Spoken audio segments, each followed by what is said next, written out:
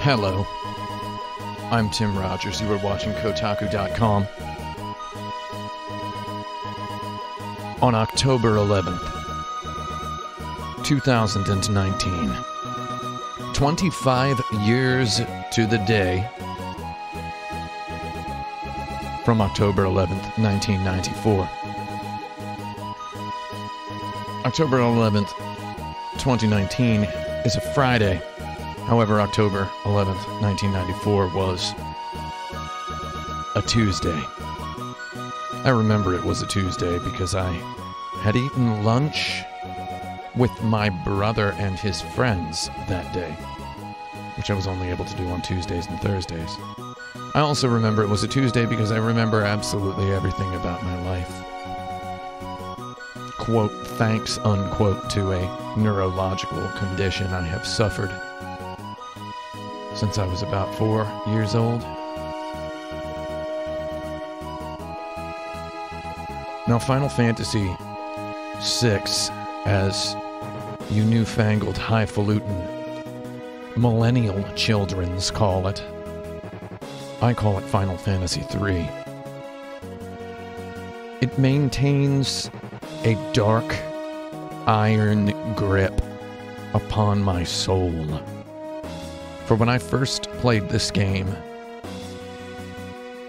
I was maybe the worst person I have been in my entire life.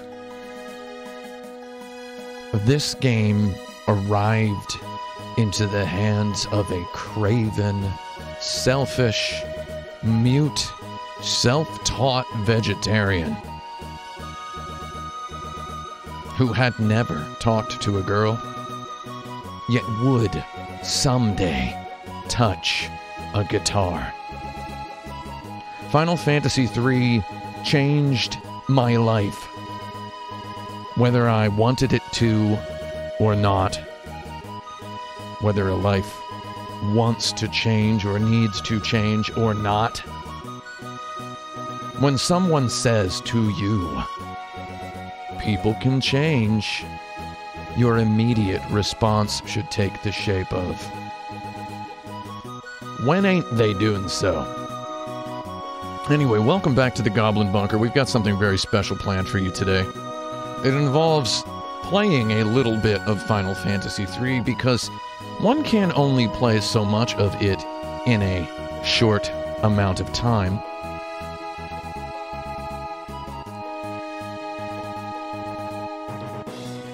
What we're going to be doing, in lieu of playing too much of it, is reminiscing a little bit. So to reminisce a little bit, I want to take you all back to the barbecue smoke-like black, cloudy, dead television-colored sky of October 11th, 1994 in Indianapolis, Indiana, when I first encountered this game, walking over from Wendy's while my mom bought my little brother nuggets. I entered the Video Vault store, and what did I see? Well, I had seen something.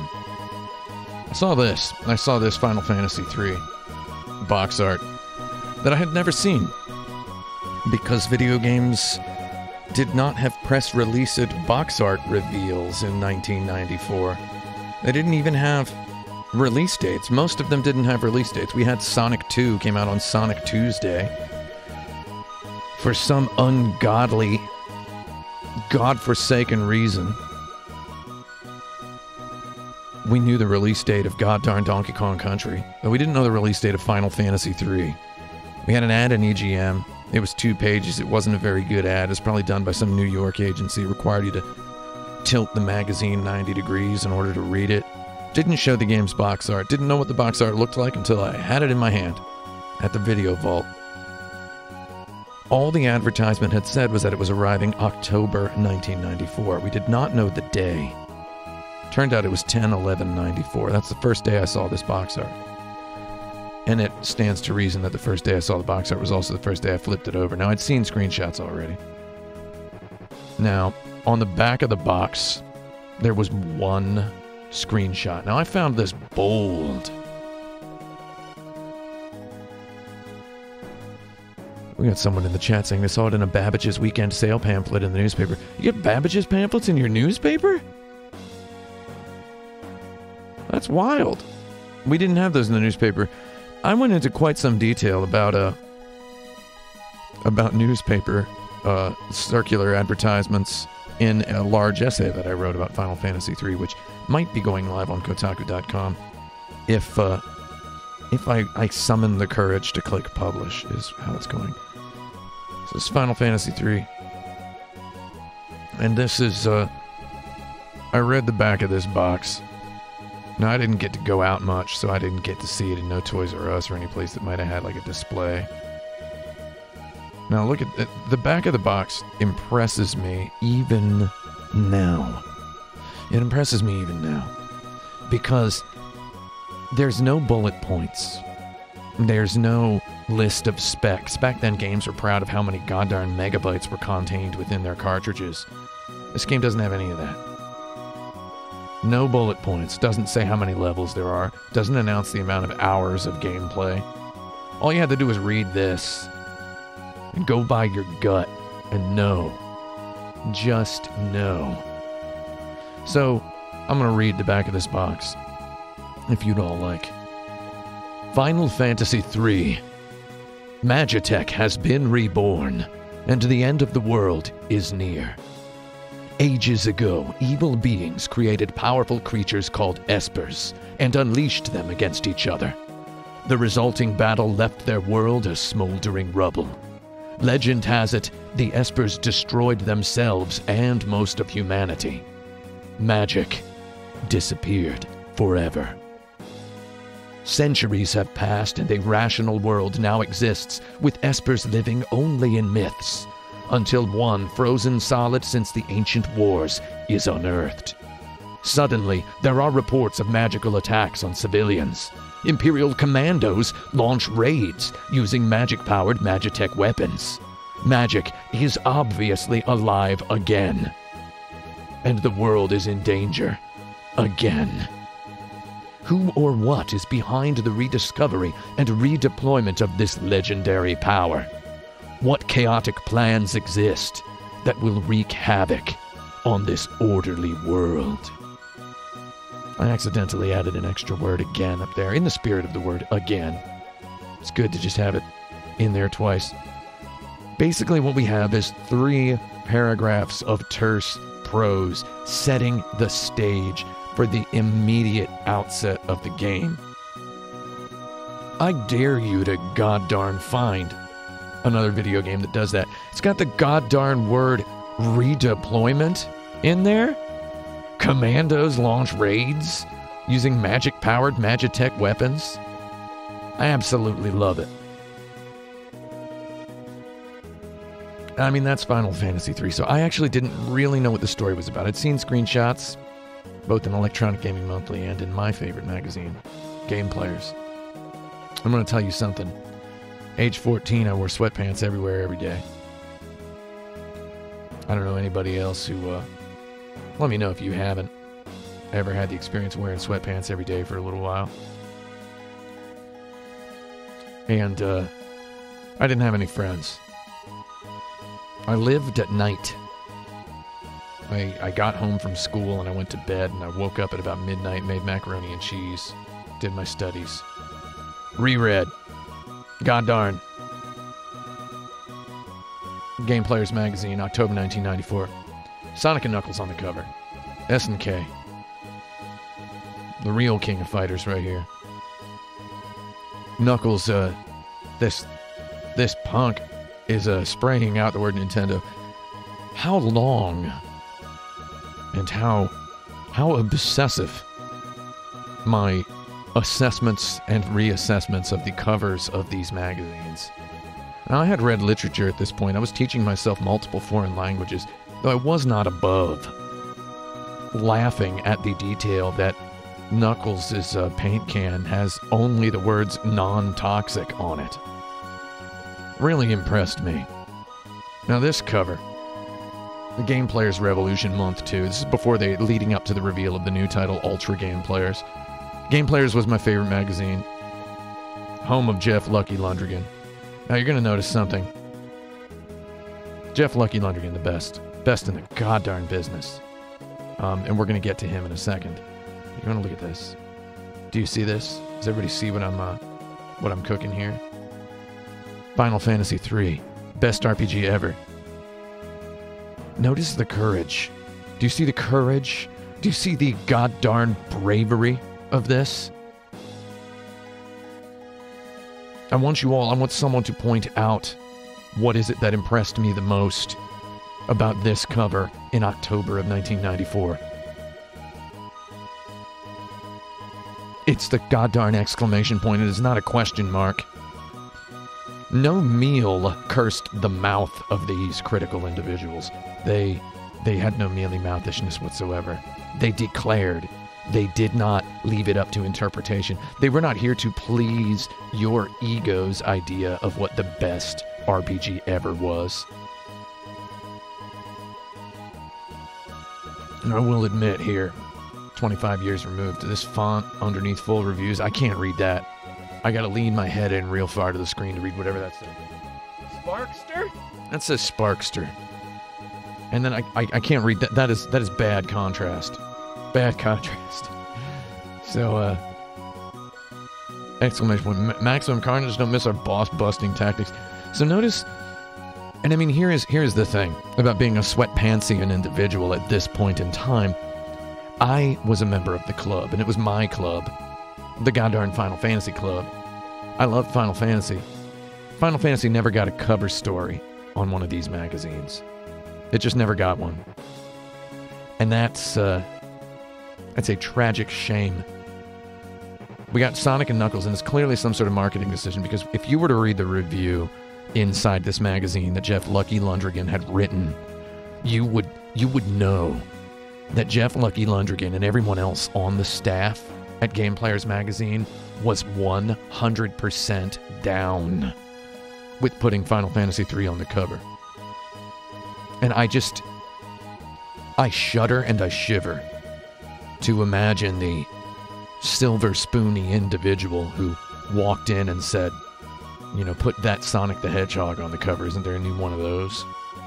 They would have put Final Fantasy on the cover. I really wish I had a screenshot of the review for you to read. I do. It's right here. This review changed my life. And I think I owe the fact that I've written an essay about video games to this video game review. When I started writing about video games, people were like, there's this guy out there who writes about his dinner when he reviews a game. Let's kill him. Right? So, here's the thing. Here's the goddamn thing. I'm going to scroll this up Star Wars style. First of all, look at the goddamn flavor here. The goddamn flavor. They had such taste and class 25 years ago. Again, I had read literature. I had taught myself a few foreign languages. I didn't speak to anybody. I didn't have any friends. Nobody to speak them languages to. Though, I read these video game magazines, and every once in a while, as a sort of hobby and indulgence, what back then I would call a guilty pleasure, and right now I would just call a pleasure. It is a pleasure to look at this. If you love the graphic design of this, by the way, look forward to the video game Truckheck. So, this little byline here, they had such fun with bylines. And if I had my way, we would redesign Kotaku.com to look exactly like this. Just, maybe not exactly, but more like this. And you'd have just a big giant byline and a big dumb picture of everybody by every article. Call me up, web designers. And let me sit there and just tell you what's good. After finally having the cops break into his apartment to make sure he was okay, we had Jeff Lundgren dictate this review, since we couldn't pry the controller out of his hands. So, the first paragraph of this review blew my mind. And I want to show you this first paragraph, and actually, I want to perform a reading of this entire review, if that's okay. We can notice, I've noticed a few people in the chat noticing, yes, the game was $79.99. It was $80. Y'all complain about $59.99 right now, except inflation, $59.99 is like pretty much like $42 in this year's currency for a goddarn 15-year-old, don't call me what I was, a fat boy with sweatpants and a big old just giant dead dog of a hairdo sitting on top of my head. No prospects, no friends, no life, no job. You mow the lawn because you're supposed to, not because mommy gives you $1. 79 goddarn dollars. A Mount Everestian struggle I endured to obtain this game, and I did obtain this game. I obtained it in December of 1994. So, let us read this review. The first paragraph, the mind blower. Here we go. Deep inside me, there was a huge empty hole. For years, I tried to fill it with alcohol, dangerous sports, faster and faster cars, loud music, and countless women. Nothing could help me until Final Fantasy III. Sell the house, sell the kids, play the game. Seriously, I'm a big fan of RPGs. I've played them all. So when I say that Final Fantasy III is the best RPG I've ever seen, you gotta realize what that means. The screenshots on this page can't begin to give you an idea of how drop-dead gorgeous the graphics are, and they sure can't help you hear the exceptionally fine soundtrack. At 24 megs, this game sets new standards for big, sprawling adventures. There's so much stuff to find, experiment with, and learn to use that we could dedicate an entire issue to it. But Final Fantasy II fans know that what really set the game apart was the incredible storyline. Characters argued, fell in love, even sacrificed their lives for each other. And that story doesn't even begin to touch what's in store for you when you pick up Final Fantasy III. I don't want to give anything away, but let's just say that Final Fantasy III has more than twice as many main characters as Final Fantasy II. The bottom line is simple. If you're only going to buy one SNES game this year, make it Final Fantasy III. You're gonna need it to live.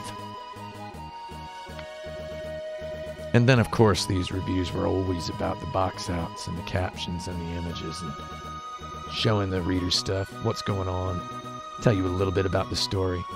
They don't tell you too much about the story because back then they didn't spoil stuff generally.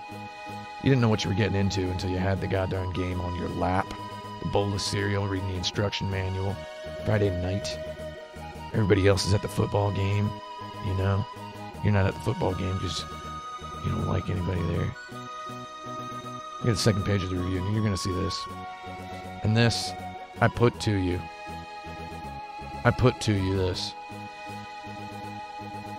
The ratings.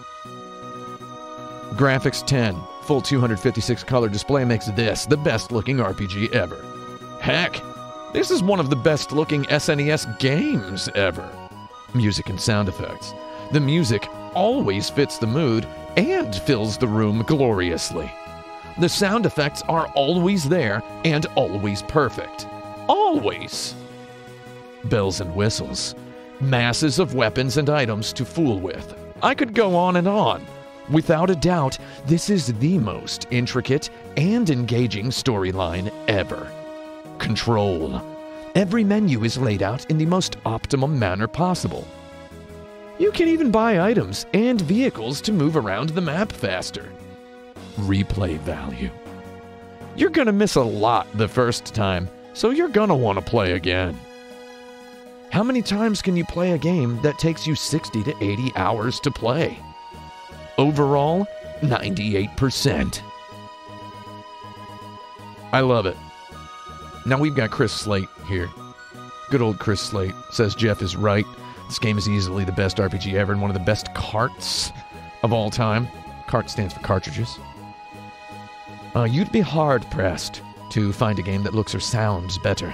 On top of that, all the new features and gameplay adjustments make FFIII a natural evolution of the series, not just the same game with different characters.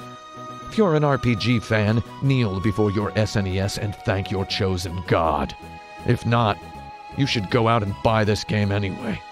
It's the perfect example of what good RPGing is all about. Maybe that's supposed to be pronounced role-playing gaming. We could go through the image caption, so I think you get the idea. I think you get it. If you don't get the idea, how am I supposed to help you, right? Ultra game players. Before it was ultra game players, it was just game players at this point. 98%. Does one need a higher review score? So Jeff Lucky Lundgren says at the end of his review in October 1994 issue of Game Players magazine that if you buy one SNES game this year, you should buy Final Fantasy III. And I'm not going to lie to you all. I had already told my mom I wanted Donkey Kong Country for Christmas, and I even had the pre-order t-shirt. And I wore it every day under my goddamn flannels. So I wore flannels with my sweatpants. And I'm telling you, it was goddarn flop sweats, hours upon hours. It was torture knowing what kind of a crime I'd committed by putting my hat in the goddarn ring for goddarn Donkey Kong goddarn Country. For King, for Country, for Donkey Kong Country. I mean, am I right? Right? And I didn't. I ended up getting Donkey Kong because, of course I'm going to, right? I mean, I ended up playing it. I ended up having to rent Final Fantasy III several times. And every time I rented it, someone had deleted my save. And they had played the game for less than an hour. And they had named Terra some profane word. Inside me there was a hole, and I needed to fill it with god darn Final Fantasy. At any rate, that's enough about Jeff Lucky Lundgren. If you'd like to know more about Jeff Lucky Lundgren, I have written an essay about Final Fantasy III. Now, this essay may or may not be published soon. Should I find myself capable of mustering the courage to click that publish button, I will not be performing a live reading of this essay as it is slightly too long and contains an extreme amount of profanity. An extreme amount of profanity. I can tell you, it is called How and Why I Never Finished Becoming a Detective, or Yelling After My Bones Are Gone, an inverted review of Final Fantasy VI, 1994. Final Fantasy VI arrived in North American retail stores 25 years ago today, on October 11th, 1994. Back then, it called itself Final Fantasy III. I remember this exact date because I remember everything, because of a rare neurological condition I have suffered my whole life. I also remember this date because exactly 59 days later, an arsonist who would never be caught burned down my high school gymnasium's brand new $6 million gymnasium. I messed up that last line. Burned down my high school's brand new $6 million gymnasium. Could call this one Growing Up 94. Anyway, what if, just entertain this notion as I sipped my final gulp of coffee. Entertain a notion, if you will, that there is a man, or at the very least a human individual in this room who's about to goddarn play Final Fantasy III on the SNES Classic. Did you know it's actually not called the SNES Mini? People call it the Mini all the time, the SNES Mini. The word Mini is actually not in the name. Surely enough, it is a tiny little baby buddy of a video game console. It's not nearly the full size of the goddarn real thing. Real thing was a goddarn beef magnet. So, we're going to go ahead and launch into this, and we're going to see what we got.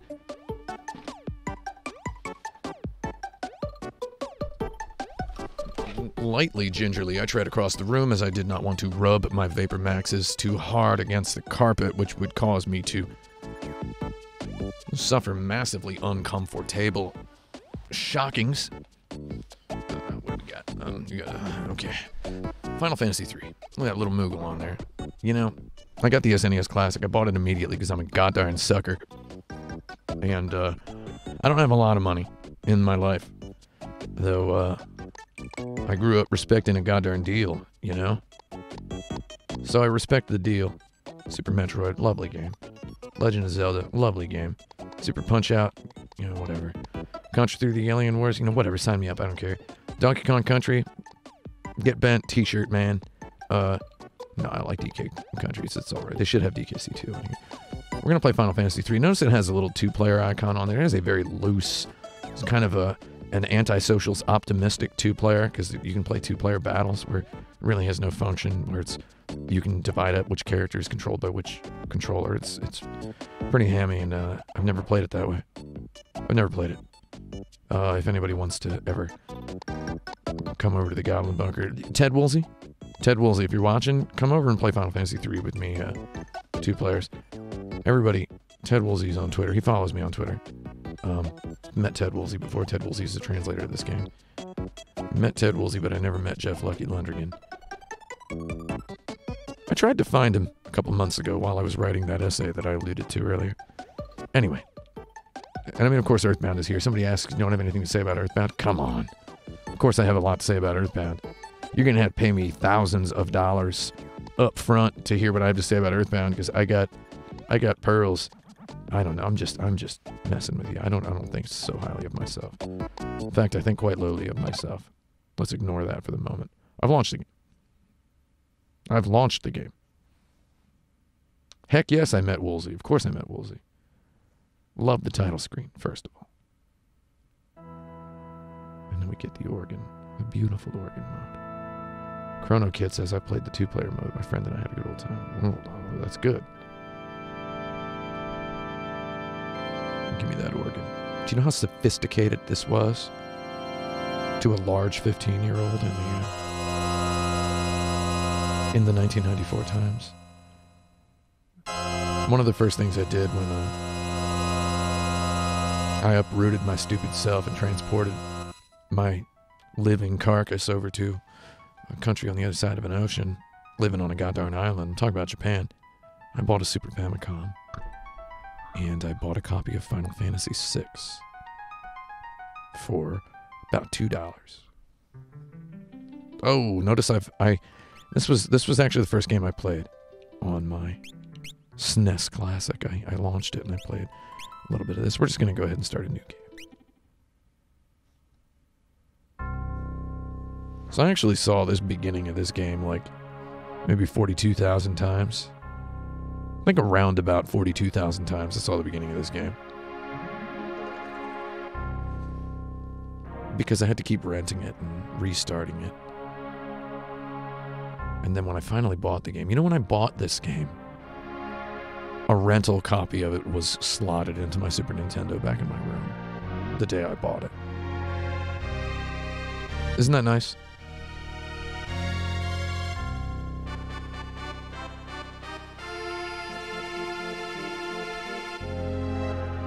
Love this game. It was wild to me to have music just so timed to the events that were occurring on the screen. The Opera House segment comes in late. I didn't get to the Opera House until rental number 4 of this game, interestingly. Because I had to keep restarting the game. And that Zozo, you ever been to Zozo? That Zozo place is too hard. It was too hard for somebody who was rushing through the game because they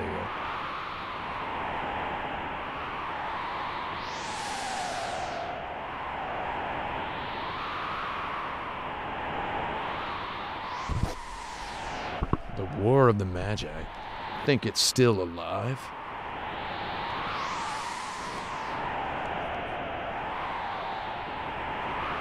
I love that they call her a sorcerer. So I ended up never actually playing through this game in Japanese, though I did plug it in to my Super Famicom, one of the first things I did in my Japanese apartment. I bought Final Fantasy VI for about $3, and I also bought a copy of Dragon Quest V, just loose cartridges. Plugged them in, just plugged them right on in, and I played them a little bit. And the thing that blew my mind was to see the name Final Fantasy VI on the title screen. That really, really shredded my mind. I loved it. And just how sophisticated of an introduction is this? And this music, the game has a piece of music like this, and it chooses to wait until after a dialogue-y cutscene to reveal it. It has a piece of music like this in its back pocket, and that, ultimately, is the magic of Final Fantasy VI, is most of it keeps it itself, it keeps in its own back pocket. It's in no rush to reveal itself. It's in no rush to show you everything it's got. It reveals itself in time. It starts very small, gradually pyramids out, and then it hits upon just a goddarn steady drum beat of big milestone moments. Not just big milestone moments where I'm talking there's twists and turns in the story. I mean, there's just some straight up structural kabooms, I would say, where the game just yells and it says, look at this, you've never seen this, you've never seen something like this. And it's not just graphics, it was so confident in its graphics and its music and so confident in everything it did. And we talk a lot about Final Fantasy VII. We talk about Final Fantasy VII being this turning point where Squaresoft RPGs became mainstream. I feel like this was so close. You know, it was so close. Oh, there's Ted Woolsey, Big Ted. Big Daddy Ted.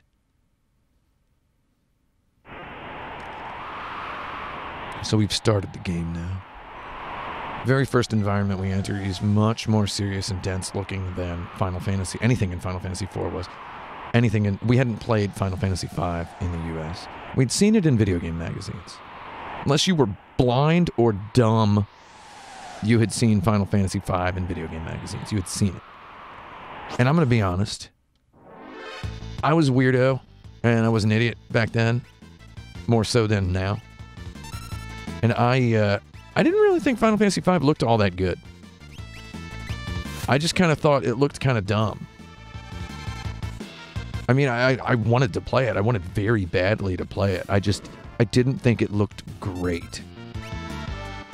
I mean, eventually when I did play it, I found myself quite disappointed with its story. Though to this day, I adore its mechanics. I really wish we had it good. They should have put that on this SNES Classic. That would have been wild. I think Square has to... Because Final Fantasy VI, of all the Final Fantasies, got done, I think, the most dirty with its remake. Because they added this kind of Malaysian clip art aesthetic look where everything's just kind of this weird hand-drawn stuff. Pixels are the wrong size. It's blobby as heck.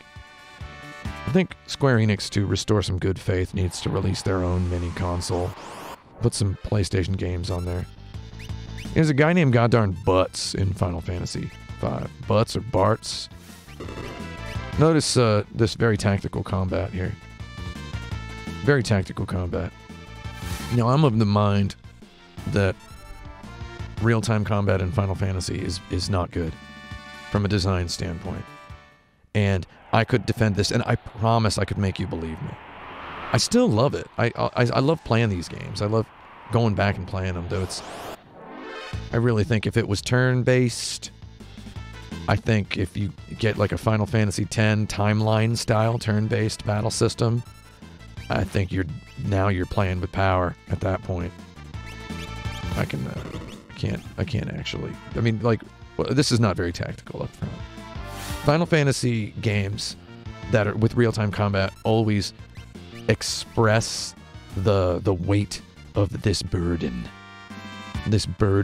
to contain sophistication. You know what I mean.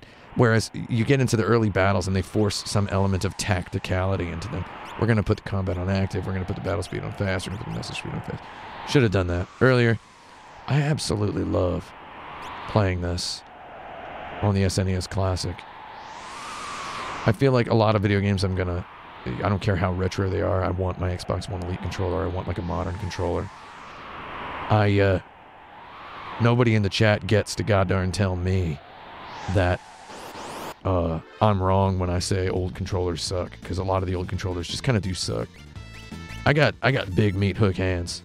You know what I mean? I got large grown man hands. They are gross. I remember once looking at Keith Richards. He had these big old weird hands. And I was like, oh God, that's horrendous. Well, I got those now. I can't help it. Just veins on them, just big old weird hands. I can't really grip these controllers as well as my tiny fleshy paws could back in 1994. I was 15 years old and I looked 7, okay? I love the old controllers, and I gotta admit, it is throwing me headfirst backward into 1994 to feel the plastic on this controller. They got the plastic quality perfect. It's, what kind of plastic is this? Is it PP? Is it, I think it's PP. Is it polypropylene? I don't know. Tell me what plastic it is. Anyway, Ghost Little says, that, is it weird that when I met Tim at PAX East once, and I thought, well, this dude has weird hands? Yeah, dude. I got weird hands. I got the, I essentially, like, okay, here's, I'm going to say something and it's going to sound dumb, but I promise I'm not bragging. I have the same body type, roughly, as Arnold Schwarzenegger. I have the same makeup, the same bone structure. It's just, I don't work out 1,800 hours a day. Or at least however many hours it was he used to work out. So my hands are basically begging for my forearms to be gigantic. That's what's wrong with my hands. Ooh, 007 makes an appearance. Fans of numerology will have a lot to love about the Japanese role-playing game genre. Ooh. And I will say that for the first time in Final Fantasy, we were able to really see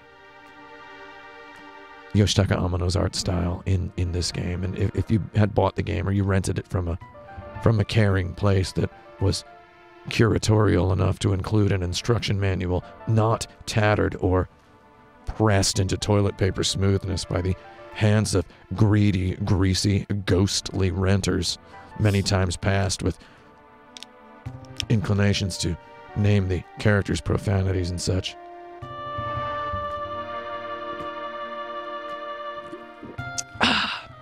I'm drinking a Diet Dr. Pepper.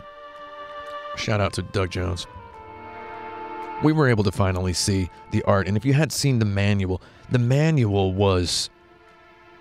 what's the word? The manual was Fasta Blast. Bonkahog. With Yoshitaka Amano art, which the box had very restraintively demonstrated. This is a goddarn my kingdom for a speed this thing to goddarn heck up. Again, if this were turn-based, these animations are a little too slow. Look, I'm not going to nitpick Final Fantasy III. It's hard to begin talking about how aggressively, viscerally, psychedelically this game made me scream when I first played it. Notice how I turn my heal... Look at this. I go into heal force. I can't tell who needs healing because it covers up the menu. That's why you got to turn on the... Got to get it on mobile so it has that weird little touch interface. No, don't ever get it on the mobile. Don't get the mobile version of this game. If you want to play this game, and I feel like I've been asked this question before, so I'm going to tell you, if you want to play this game, buy an SNES Classic. If you don't already have one. That's the best way to play it. Because then you get a whole bunch of stuff as well. You get a bunch of other games, man. That's the best way to play it. Do not try to play it on Steam or mobile. Don't tell me somebody patched something in. Do not tell me that. For $59.99 at pretty much any Target in America, you can buy Final Fantasy III right now. Whereas that's for $59.99, you can get Final Fantasy III and all that comes with it. Really wish Final Fantasy II was on here. I'd even say Mystic Quest. Give me Mystic Quest. I want a Squaresoft mini console. Come on. It's with all their SNES games on there. Hey, Squaresoft, if you're watching, I know you're called Square Enix now. I'm going to call you Squaresoft because we're in 1994 mode. For a low price, I will translate every old SNES RPG for you. And then you can put even the ones that were not translated onto a little mini console. Put Treasure Hunter G on there. Put Rudra's Treasure, Bahamut Lagoon, Live Alive, Romancing Saga 2, Romancing Saga 3. I will do all of them. And then you can put them on a mini console and release them in America. That would do bonker burger dollars. Fans like me would hamburger their way all the way through all of those games. Everybody spam Square Enix's Twitter. I mean, spam them like they were goddarn Hawaii's favorite snack. He's going into his shell, and that's okay. When he goes into his shell, you do this. You heal. You heal everybody. You make sure everybody's not thirsty anymore. So like I said, all Final Fantasy games with the real-time battle system, you can sense this burden to show their sweat, basically. They're showing you a hustle by giving you a tactical battle right up front.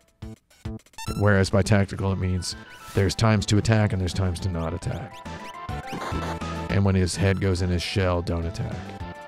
And it's like this is the sort of tactic that does not really come into play elsewhere in the game. It does actually. There is a boss later. There is a boss later. Oh, we're gonna get hit with Mega Bolt. I gotta put my Dr. Pepper down so that I can. I went straight to magic because I'm straight up in playing the full butt game mode. So now you just do this. Basically what it ends up with is if you're on active mode, you just hang out in the menu and do this. I'm going to admit, 1994, the night of October 21st, 1994, my first ever rental of this game. Because it was out at Video Vault when I first saw it, and it was out that Friday night. Friday, October 14th, 1994. You know what I did that night? You know what I did? Everybody take a guess. What did I do on the night of Friday, October 14th, 1994? Somebody in the chat. I'm going to give you all until this idiot comes out of his shell. Tell me. What do you think I did? Don't make any lewd remarks, please.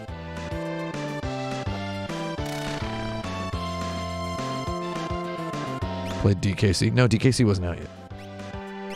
Another guess. Friday, October 14th, 1994. Ate macaroni and cheese? Technically, yes. Massive big boy consumption style. Oh, we're about to get hit. Somebody's gonna attack, and then the goddamn guy's gonna hit us with the goddamn Mega Bolt. Wore my sweatpants? I wore my sweatpants. Look, I'm talking about something specific. Watched Friday the 13th a day late. Good joke. Reread the reviews for the game in game magazines. You bet your butt, Beefarino.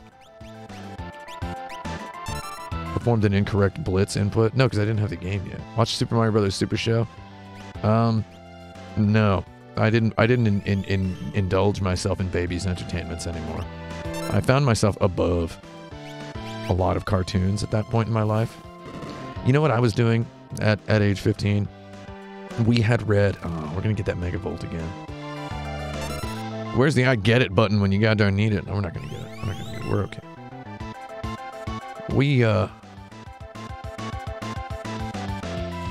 We had read A Tale of Two Cities in 9th grade, and we were reading The Mayor of Casterbridge in 10th grade. I'd already finished every book on the syllabus for 10th grade English class. I was rereading A Tale of Two Cities. But not just on 1994, October 14th, 1994. There was something else I did that night. And again, this is the first night I failed to rent the game. It was out on the Tuesday. My mom wouldn't let us rent games on Tuesday anyway. Would not let us rent games on Tuesday. I don't see anybody guessing it. There was no internet in 1994. Well, there was internet. We didn't have no internet. I had Doom, though. And no, I didn't have a job yet because I was too young to work at the Target. Well, I will now tell you what I did. October 14th, 1994.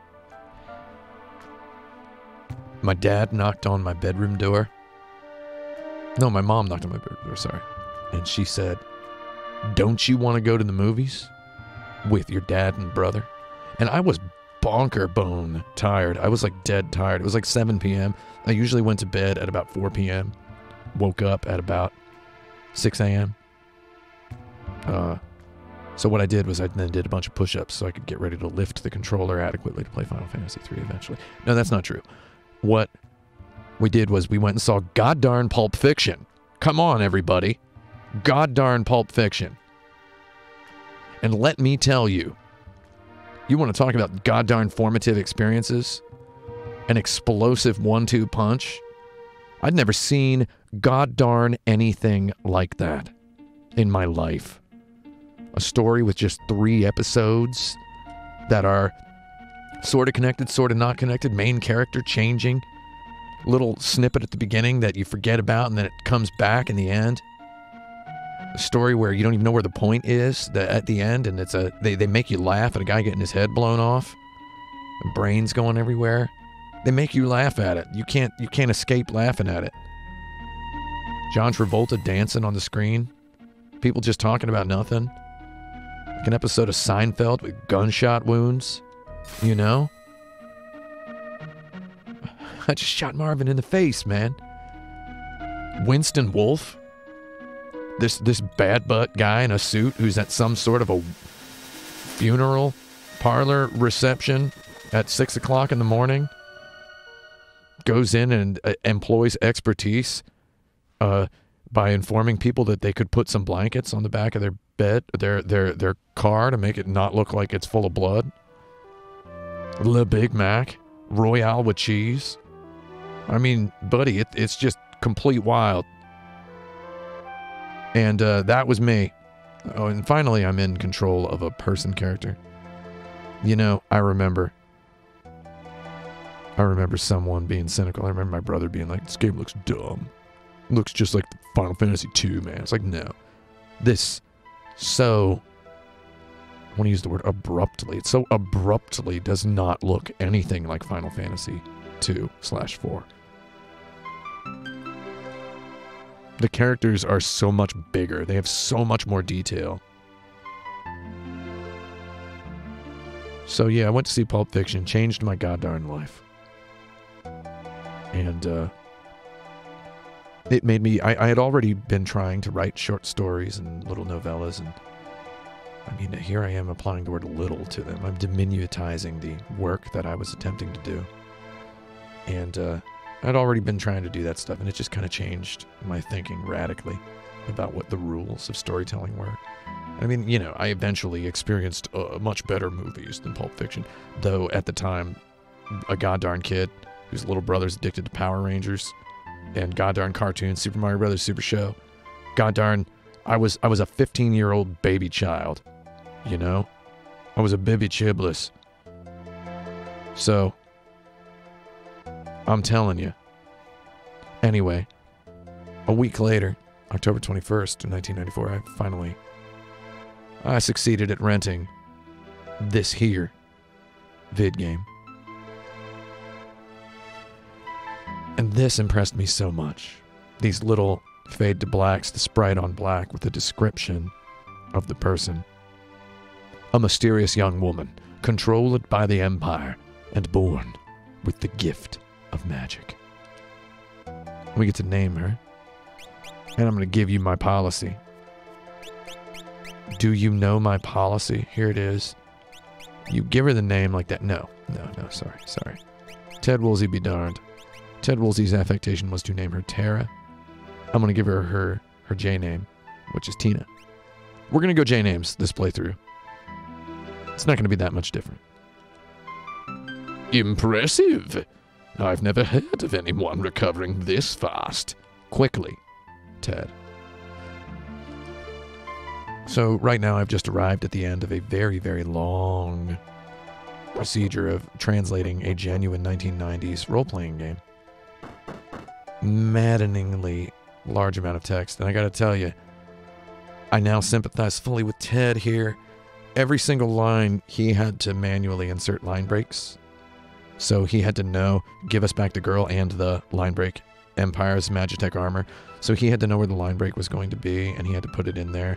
And usually he had to do it on a computer without being able to look at the game until days later. So he just had to guess all these, and then must have been a mind bender. You get the feel for it after about a couple dozen hours.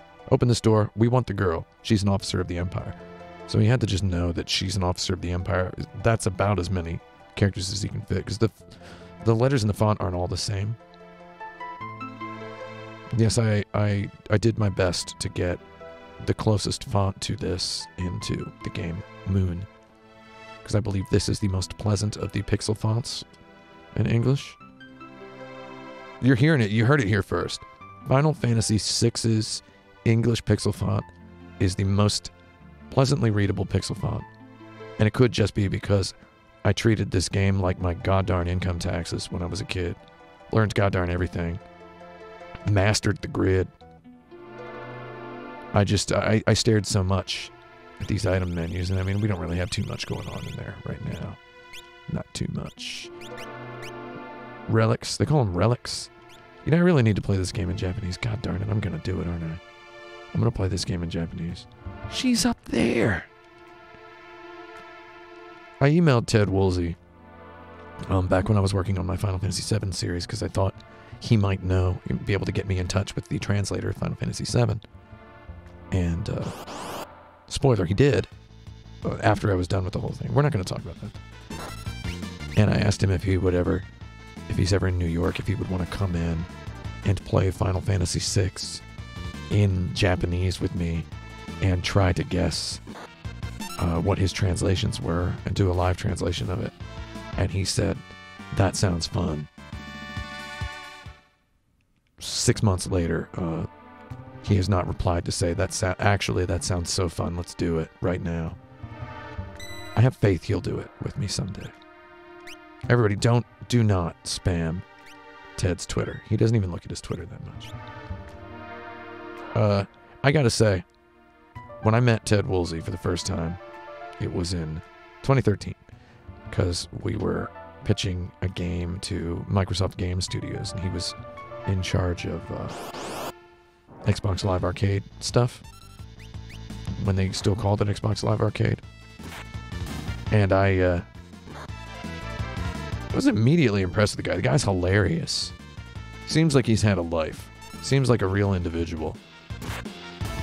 Just like a real doodly dude, you know? Oh, Tina gained a level. I got weirded out for a second. I was like, who's Tina? And Woolsey named her Tara. And yeah, if I were to have Woolsey right here in the Goblin Bunker, you better believe he'd get bunker grilled. But that's a door I can't open. I'll open that later. Final Fantasy VI does a good job of reusing its environments, affording you opportunities to obtain familiarity with them. You know what?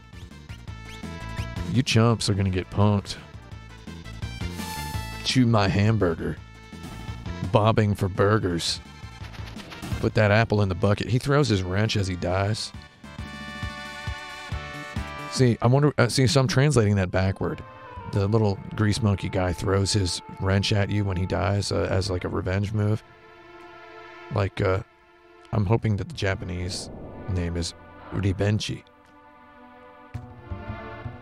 It's a little tidbit of what I would do if I was in charge of translating stuff. Repo Man. Yeah, he's Repo Man. I call him Grease Monkeys like there's another variety. So here we go. This is good. All right. My sweet little magic user. Wee. So we know two things about Kefka. He diminutizes women. Sweet little magic user. Then also he laughs like a goddarn pig.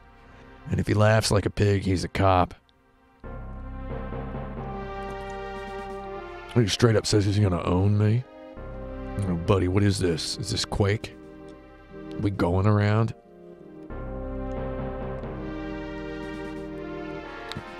I'd take this clown downtown is what I'd do. Kefka wants to go around with me He'd better pack a god-darn rhinoceros-worthy lunch. You know what I mean? I'm gonna just leave that there. Everybody loves this music, right? How beautifully it segues. We've got this little ducking effect on here, so if I shut up for a second, you can hear the music. You want to try this out? Listen to this.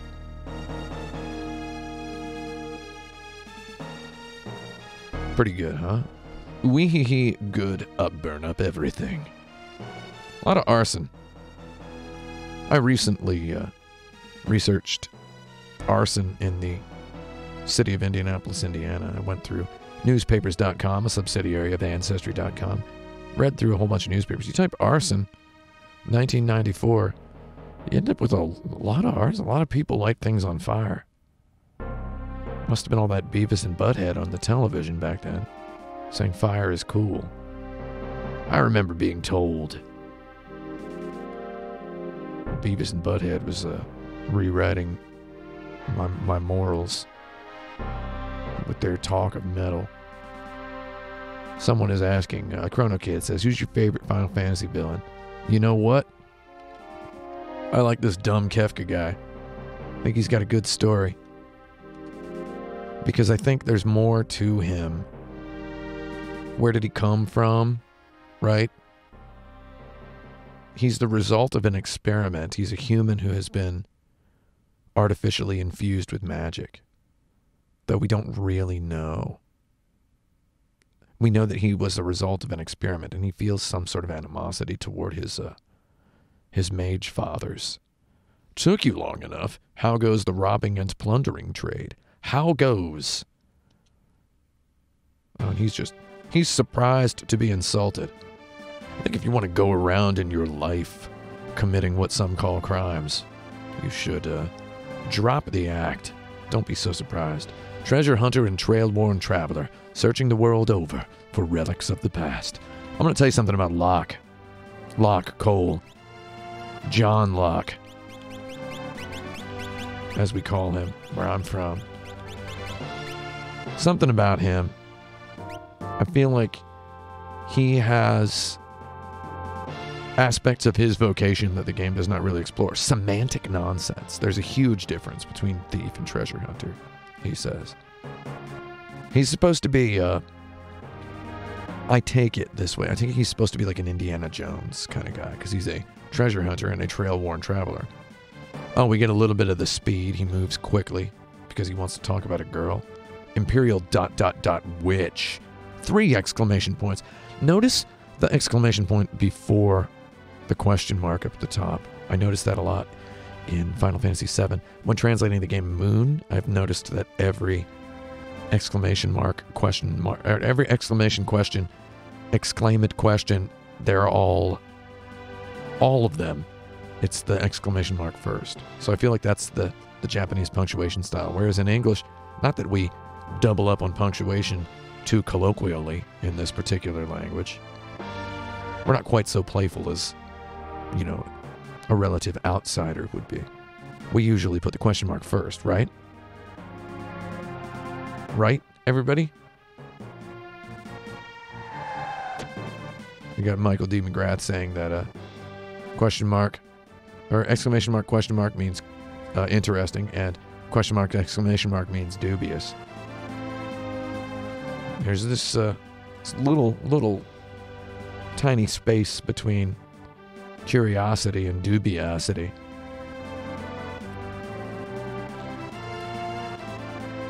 Everybody used the word dubiosity somewhere today. Oh, Kupo?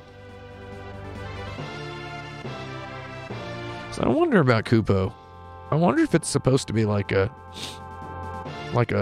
sort of a dog-like exhalation of a sort. Kupo. Or if it's just them saying, Kupo. I don't think it's them. Use us to save Tina from the guards. I love this tutorial. Need more information? Yeah, let's go ahead and see how they... You'll fight using 3 different groups. Press the Y button to switch between them. First of all, big boy sitting on the floor, 19-inch sharp television, big coily headphones plugged into the stereo, playing this game. October 21st, 1994, deep into the night, somewhere around about 10 p.m. Everybody else is at the homecoming football game, and I'm there in the cold, in the dark, in the sweatpants, in my Donkey Kong Country pre-order shirt. This is blowing my mind. I'm like, what is this? It lets me switch between my parties. Your job is to defeat the commander. They're trying to reach Tina. Absolute mind bender. My mind was looking like a goddarn pretzel. I was hanging out with a goddarn balloon donkey. It's a donkey made balloon animal style. Let's get this Moogle right here. That's Mog. So notice Mog has the massive number of HP. Mog is an enigmatic character. He's a real bro, and he fights hard, and he screams loud. And when he dies, at least 2 people cry. Mog is tough and he's beautiful. He's enigmatic because he leads these Moogles that we don't really know where he's from. You know? We don't really know what his deal is. We don't know why he's so strong, why he's so cool. He's never given an opportunity to speak, friend, and enter into, you know, the actual story of the game. He's an optional character. You can come back and get him. Kryko. Looks like Cuckoo's going Cocoa Puffy. He's got 5 HP left. 120 GP. They call it GP because they don't really know. Oh, Kushu. Kudin. Kudu. Kamog. Got 1 tonic, 1 potion. Somebody's gonna... We got basically 1 Coors Light, and then we got 1 Colt 45. That's all we've got to kind of just call it a party. You can't really call it a party. Not ethically, anyway. Lot, Coupet, Coupop, Coumama. We got a preemptive attack. There's so many words I encountered in this game that, not necessarily that I had never seen them before. Again, I was no stranger to literature. Seeing repeated usage of the word, god dang. Words like preemptive. See, I feel like my guy's back was turned. I should have gotten into a fight there. I should have gotten a back attack. So the wilderness here, to me, what tore my brain asunder, what turned the contents of my skull into goddamn pulled pork, was an RPG like a Final Fantasy where there's monsters on the map, right? Monsters on a goddamn map. Someone in the chat is saying Mog. My god, I keep trying to switch back to Mog's party so I can move him out of the goddarn way. Don't kill my little boy. You killed my goddarn child. Look at that stupid idiot. Don't you dare. Oh, Mog just wasted the drink. God, it's every little weirdo for himself up in here. Let me use the Dusk Requiem. And he's using the Tusk Requiem. Oh, he's dead. That's actually what death looks like and what it sounds like. No, he's not dead. What? Yeah, Cave-In does, like, more damage over time. Yeah, 7th Saga let you see, Matt. Look, okay, there were some monsters visible on screens prior to this. Well, now they're all just goddamn dead. I'm gonna take his... I hate robbing the little boy, but if you take his stuff, then he gets... you can just give that stuff to Edgar, and it's slightly better for him. I hate saying it. Someone said in the chat that Gogo, Umaro, Mog, and Shadow's like the DLC party. That's true. However, I challenge you to accept and understand that Shadow is actually the most important character in this video game. And if you haven't played this game, I really think you should. I think of all the Final Fantasies, I get people asking me lately if they should play Final Fantasy VII on the Nintendo Switch, or they should play, or if they should just wait for the remake. Everybody talks about waiting for the remake. I think you might as well just wait for the remake. The remake's probably gonna be good. Mithril Shield really puts Locke all the way up there. And Coupet, Coupop, Coumama, they're kind of a bunch of idiots. So, we really don't... He doesn't have any relics on. We're gonna go ahead and fling ourselves at the feet of this boss. This boss kind of sucks. You can choose to take him on. I feel like in the past, I usually just used Mog's party. Interestingly, Mog is one of the first characters you get to play as in the game who... Ooh! Criko! Lord! These boys don't chump down, huh? Lordy! Killing my boy. Look what they did to my boy. Look what they did to my boy. That's not... Actually, you're not gonna live. He vendetta-ized him for my favorite number of the damage. You know what? Put your cards on the table, big chump. Lord! This guy is like acting like he has something real to prove. All he's gonna prove is what it looks like when a body hits the floor. Marshal, is that a name or a military rank? Don't care. You got 24 experience points. That's actually pretty good. You can use those for something. Potion. I'll drink that. 410 GP. Somebody typed Kumama into the chat and it got held by the Moobot Automod for because it was perceived as sexual.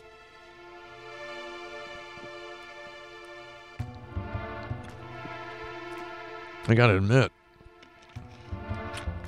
I've heard a lot of dirty words in my years. Basically, I chew through words like a god-darn horse through an oat bucket. I look for them, you know? I mean, it's all about there's a looseness one acquires when you really need it, you know? And I've never heard Kumama used in a sexual context. Though now you have my curiosity. You saved me. Save your thanks for the Moogles. Locke is weirdly Canadian in my mind. I can't remember anything past or present. Wait, you can't remember present? Crikey, how are you talking? You have amnesia. Amnesia is a thing. Locke won't leave her until her memory returns, and it's 2 exclamation points. That's how you know he's telling the truth. The secret entrance might be useful someday. Don't forget about it. Absolutely love this, because later, the character, Terra, under the player's control, is going to have to remember this little secret entrance. And I love that. Look at that. Kaboom. She's going to have to remember that later. We go up to this Dickensian fellow here. Classroom for the beginner. Think of us as your advisors. I'm only going in here to pillage the items. I'm a big boy. I just sipped from the oat bucket. I failed to get the elixir from the clock, though we'll be back here. And Lord knows I don't ever use elixirs in Final Fantasy, because only narcs actually drink the elixirs. Kaboom! Something about it, me age 14, I could not stand the idea of drinking an elixir. Get out! Ooh, a tincture. Words one had not encountered. Give me a sip. Oat bucket. I'm gonna bury my face in the oat bucket. Oh, nothing there. That's what I think whenever I look in a pot in one of these old schooling and RPGs. Someone in the chat was saying before the stream started that they would love to see this game remade in the graphical style of Octopath Traveler, and I'm like, yeah, I would like it to be 60 FPS, because I don't know if you've noticed, this is 60 frames per second, and I need people to stop telling me that RPGs don't need to be 60 FPS, because they do, and that's all there is to it. Someone says these guys are all Ewan McGregor in the Star Wars prequels.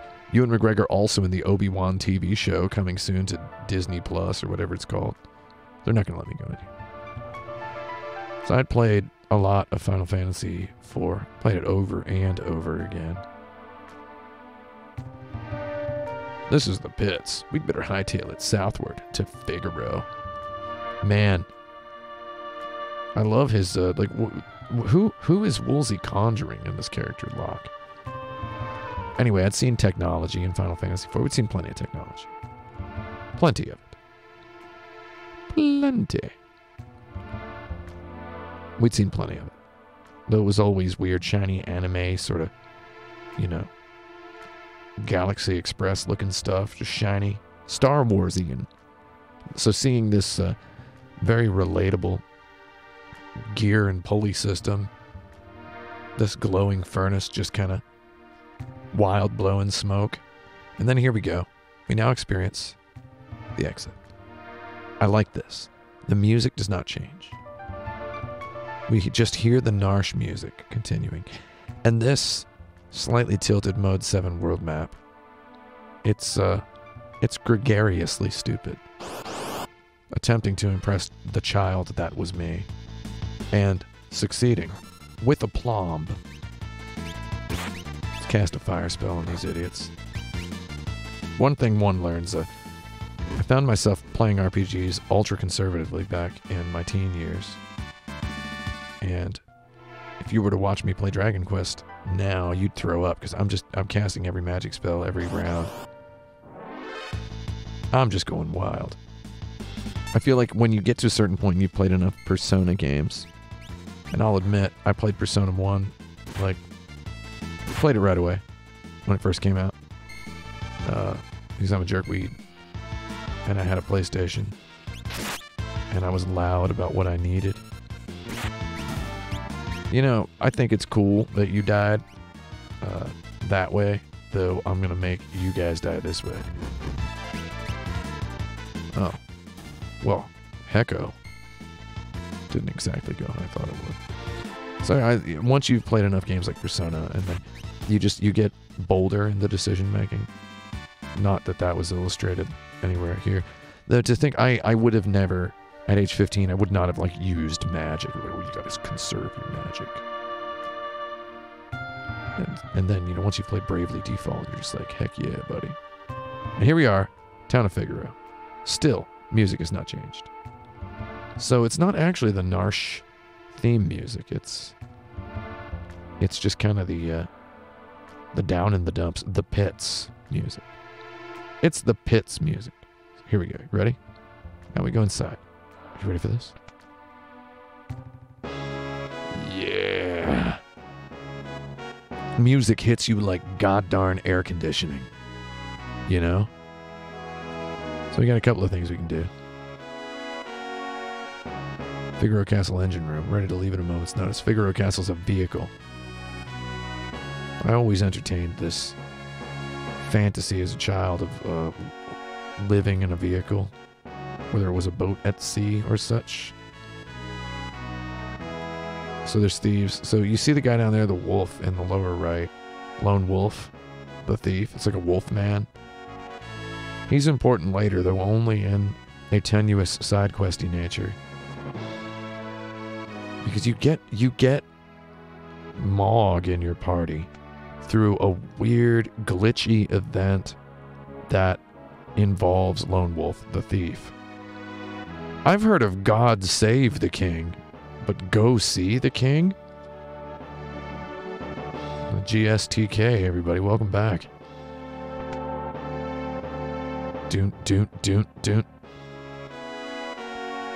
Love this music. I like these little shops. It's like on the walk up to the king.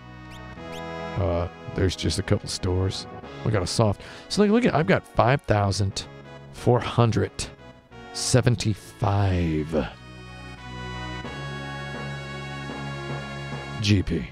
Notice that's a lowercase p, which always creepied me out. That's a lot of money to have at the beginning of a game. They really, they beefed up those numbers. They had some bigwig in a suit. Probably a suit that didn't fit. Walk in and go, we got to get those numbers up. And they thought he was talking about the amount of gold that enemies give you. 5,745 Jeeps. It's amazing to have a shop. So look at this. We didn't know how good we had it back on the old Soup Nint days. Because we didn't realize we could just do this. Like, check this out. Ready? I want you to just notice the remarkability of this. Kaboom! Okay, let's do that again. Oh my god. Oh my god. It's like 12 frames to get in there? It's not 12 frames. Maybe it's like 28 frames. Half a second. Half a tick around the old Jerry wheel. That's what they call clocks in Final Fantasy world. It's just amazing to have this, the King's Chamber up there, and then these purchasing zones right here. Talk about a chamber of commerce. Just this little tiny shop. What needs the king with this nonsense? Auto crossbow noise blaster. And I love how you get these items, right? You can click on them to see what they say. I'm saying click on them. Back then we would have said select them. Edgar's tool system is like wickedly overpowered. You get him the chainsaw eventually. And then you're just killing. You can kill about as much as you can chill. So, man, you mean this young woman? Oh man, yeah, he just wants to talk about a lady. Certain type of man who wears a cape definitely wants to talk about a lady. Who do you think you are? How do you think she pronounced that? Oh my god. How rude of me to turn my back to a lady. You know, I'm gonna say it. He just shouldn't have done it. Like, I mean, if he thinks it's rude, why did he do that within like 8 seconds of meeting her, right? I think Edgar, he fancies himself a ladies' man, to be sure. Though, I mean, how much of a ladies' man are you really when you commit some sort of a weird little politeness etiquette crime like that? So Edgar's name in Japanese actually is Edgar, if I'm not mistaken. It is Edgar, right? Like, master designer of machinery. So he's got a couple of things going on. He's a king, he's an ally, and he's a designer of machinery. We're going to call him Edgar. Is that pronounced Edgar or Edgar? Kaboom! Hi, my name is Blebker.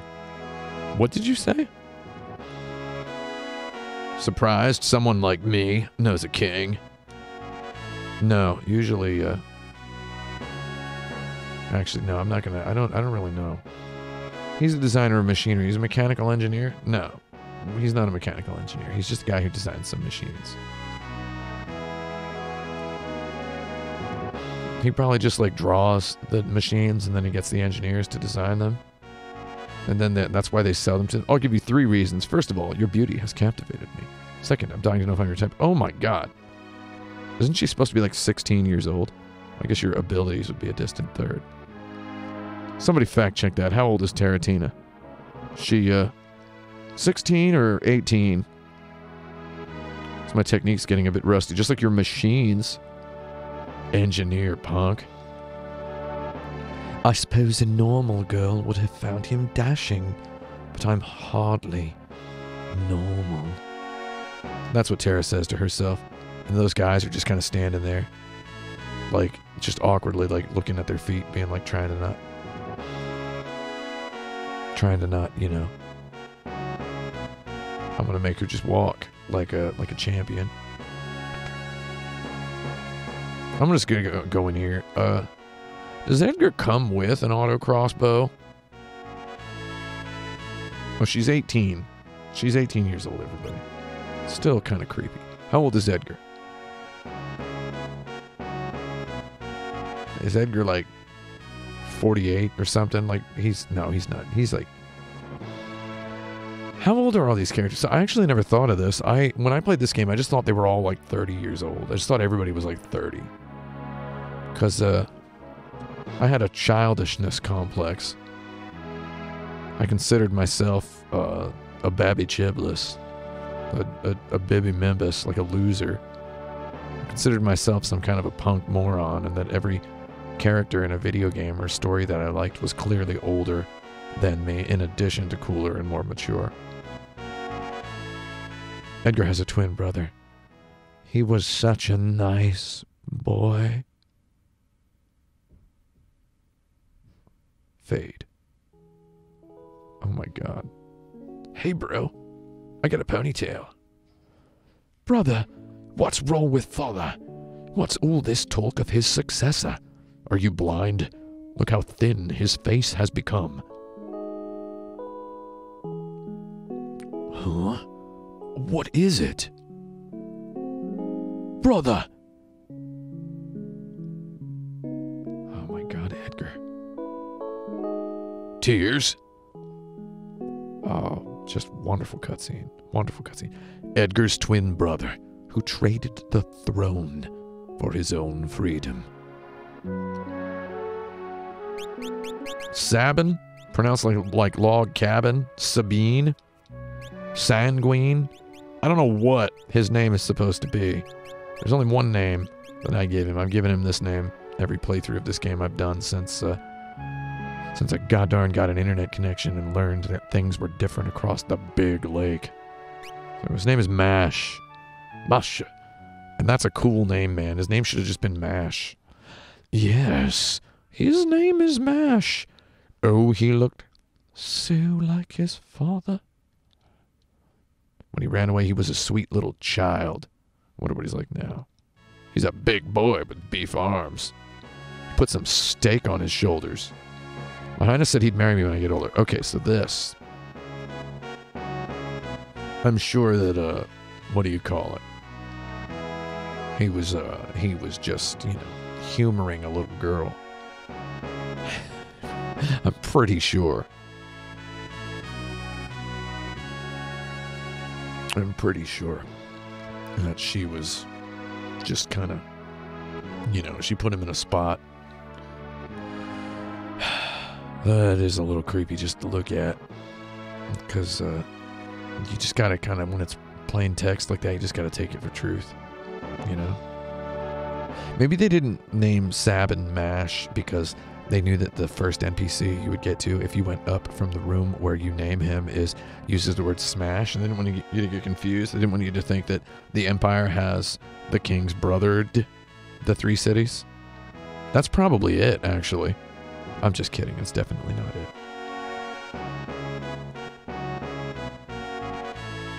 What sort of clocks can I get stuff out of here? Hey, what's up, buddy? What's your bird doing? It's Figaro the Desert Castle? God. You know, this guy gets paid to do that, to just tell people the name of the city and, like, what kind of place it is. That's what I need.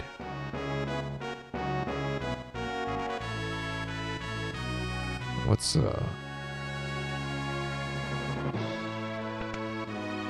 just having a good time in the castle. So the castle, with very minimalisticness, sparsely, it communicates itself as a place. So this guy, you walk up to him and he just Poindexters at you. And he's surrounded by bookshelves, so we know, oh, there's a castle library. Poindexters the world over are doing research on magic. Silly people, those Poindexters. Nobody actually says scholars in the world, right? Right? Everybody just calls them Poindexters. It's okay to say Poindexter, right? It's not some sort of, there's no, like, nobody's weaponized that term as hate speech yet, have they? Like, let me know. I keep a checklist. It's okay. Okay, just making sure. I'll just sleep. I love being able to walk into the bed. When I was 15 years old, this game first came out, I loved sleeping in a real bed. Big boy real bed. And man. So being able to just walk into all the beds. It's something I admired about Final Fantasy II. I like a game that's got a good bedtime presentation, you know? A game that really puts sleep on the line and says, sleep is good. And I feel like one might muse, if one is in the mood, to believe that it is some perfunctory addition to games, that sleeping heals.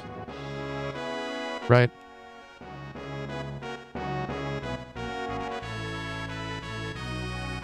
The succession was settled with a coin toss. Speaking of which, no, I have not watched the show Succession. I'm waiting for season 2 to end, and then I'm going to watch all of season 1 and 2. I'm just going to do it. I'm going to bonker my burgers off.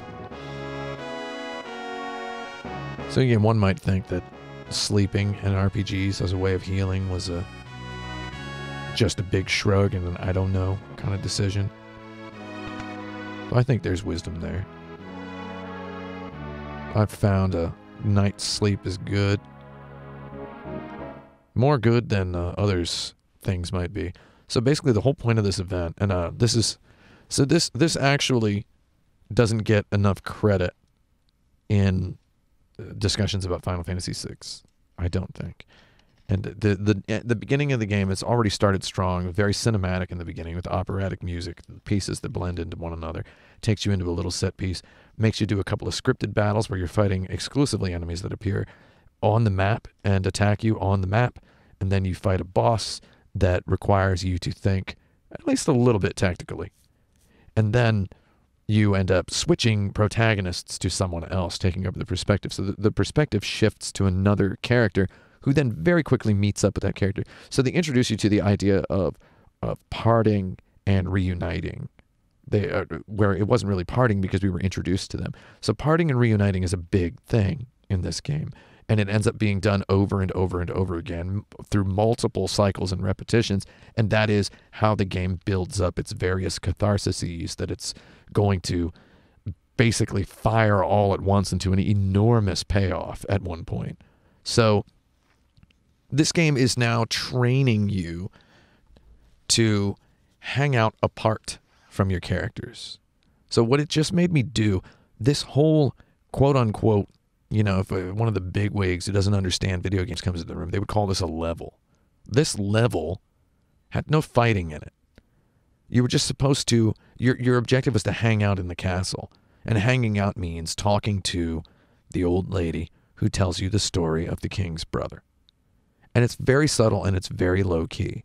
And the player will discover this if they are curious. Very wonderful.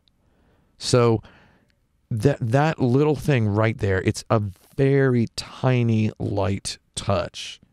And Final Fantasy VI is just covered with a dusting of these little light touches. So now we're a visitor, a nuisance of a visitor is alluded to here. And Edgar says it's probably Kefka, and we hear his music fade. And Kefka, we see Kefka as a sort of a prissy individual. Phooey, his first word spoken. Edgar, you pinhead. No, he spoke some words in a flashback before, though. His first in the flesh word. Why do you have to live in the middle of nowhere? These recon jobs are the pits. So much stuff is the pits in this game. I love this opera clown's got his just fancy prancy music going on. There's sand on my boots. And they're going to wipe it off. Love that sound. Yes, sir. All set, sir. Oh, man. The salute motion that they have. Kefka's bizarre laughter.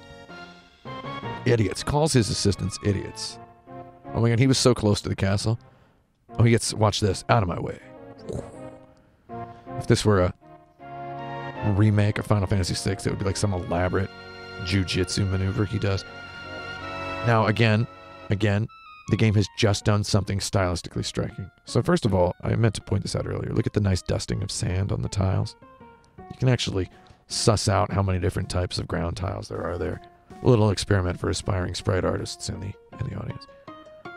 The game scrolled up, revealing that they were in the middle of the desert, scrolled up to show the entrance to the castle. They come through the castle, whereas for us, we experience a cut into an interior and then a pop out into an exterior. Screen scrolls up, placing Edgar in the middle. Kefka at the very bottom. Geometrically perfect as arrow. And it is immediately clear to the player that I'm in control of Edgar now. I had not been in control of Edgar before. I've never controlled Edgar. He has not entered my party until this exact point in the game.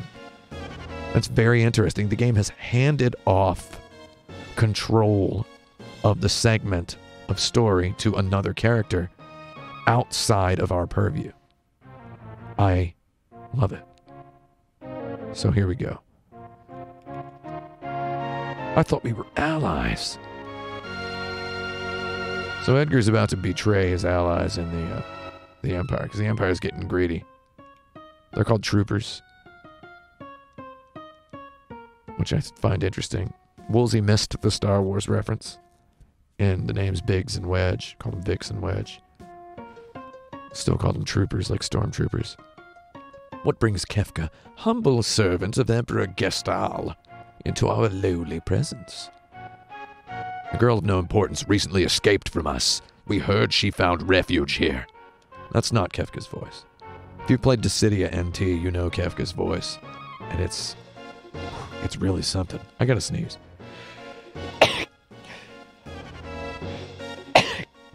Crikey. This wouldn't have anything to do with this witch everyone's been whispering about, would it? Pony lives. She merely stole a bronco of minor value. Is she horse? That's, I punched that up. If I were doing the translation, I would make Kefka mention a horse in every sentence. Someone said Gesundheit in the chat. I think you meant to say Gestaltheit, because Gestal's the name of the emperor. Oh, that's a tough one. We're going to try to get us on some chocobos. I'd play this game all day.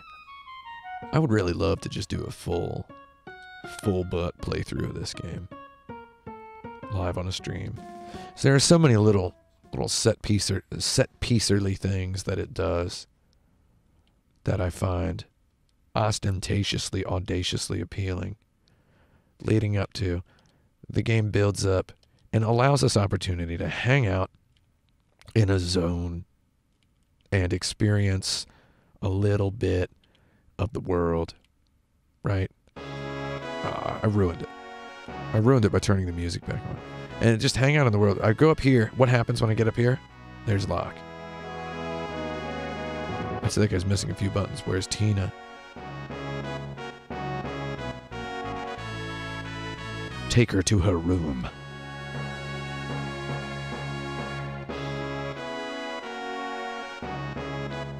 So Edgar leaves.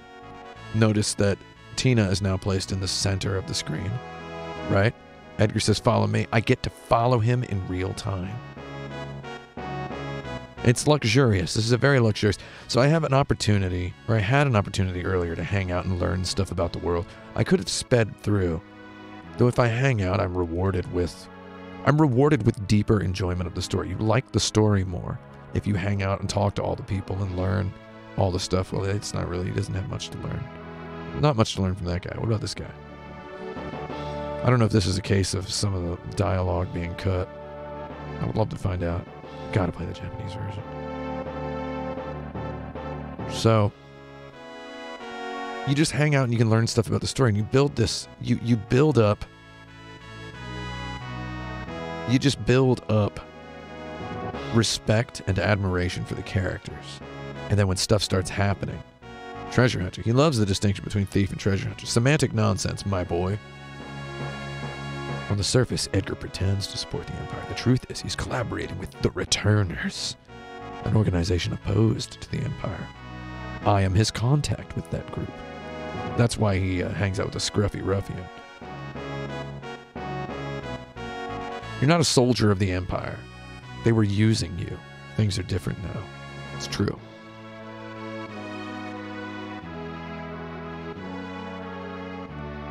So she has to decide whether she should maintain allegiance for this group of murderous psychos who were enslaving her, or if she should chill with the cool guys, the big kids table. Somebody in the chat, how old is Kefka supposed to be? We get a little fade. We got Edgar here. Huh? What the? He runs. Eventually you'll be able to buy the sprint shoes relic that will let you run everywhere. Oh my god. Nothing like flaming stone. What's happening? It's the Empire. They've glued a couple flammable things to our rock and lit them on fire. I don't find this fire very convincing. So this is good. I'm Edgar again. Fire. Fire. Here we go. We get the Beavis and Butthead reference. Fire, fire, heh heh heh. He's a hair's breadth away from saying fire is cool. Bring me the girl now. He doesn't know what they're talking about. Well, then, welcome to my barbecue. Ooh, ha, ha, ha. Welcome to my barbecue. Welcome to my barbecue. So, here we go. We're just supposed to, like... I'm panicking now. I'm gonna panic. This is what they call role-playing. I'm playing the role of a scared king. Actually, I gotta move a lot faster to be scared. Notice those guys are definitely moving at 60 frames per second. Go up here. You need 60 frames a second when you're navigating menus. You just do. I'm sorry. Talk to this guy. Get ready. Yes, sir. Changed your mind? Kefka sucks. And he's just gonna get punked.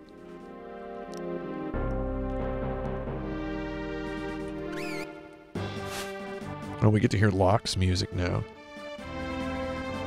Find the motifs in the musically occasionally don't quite match up. Like, why are we hearing Locke's music? Locke's music is just the fun adventure theme. So this little set piece exists to establish the character of Kefka, establish Edgar's nature as a guy who's actually supporting a resistance. We don't really get too much of him as a king. I don't see him as a king, really. He's a young king. You know what they say about a young king? It's a dumb thing to have a young king.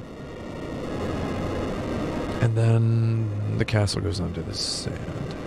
I remember that being a really big deal in the video game magazines that like covered this game. The castle goes under the sand. It's like, okay. I feel like a lot of the reviews, Jeff Lucky Lundgren's included, they only include screenshots from a very shallow early point in the game. So you get a fun little event here. You actually don't have to trigger this event. So I can actually have Terra fight. I mean, I can just do, I can do that. However, if I use magic, these boyos are gonna freak out.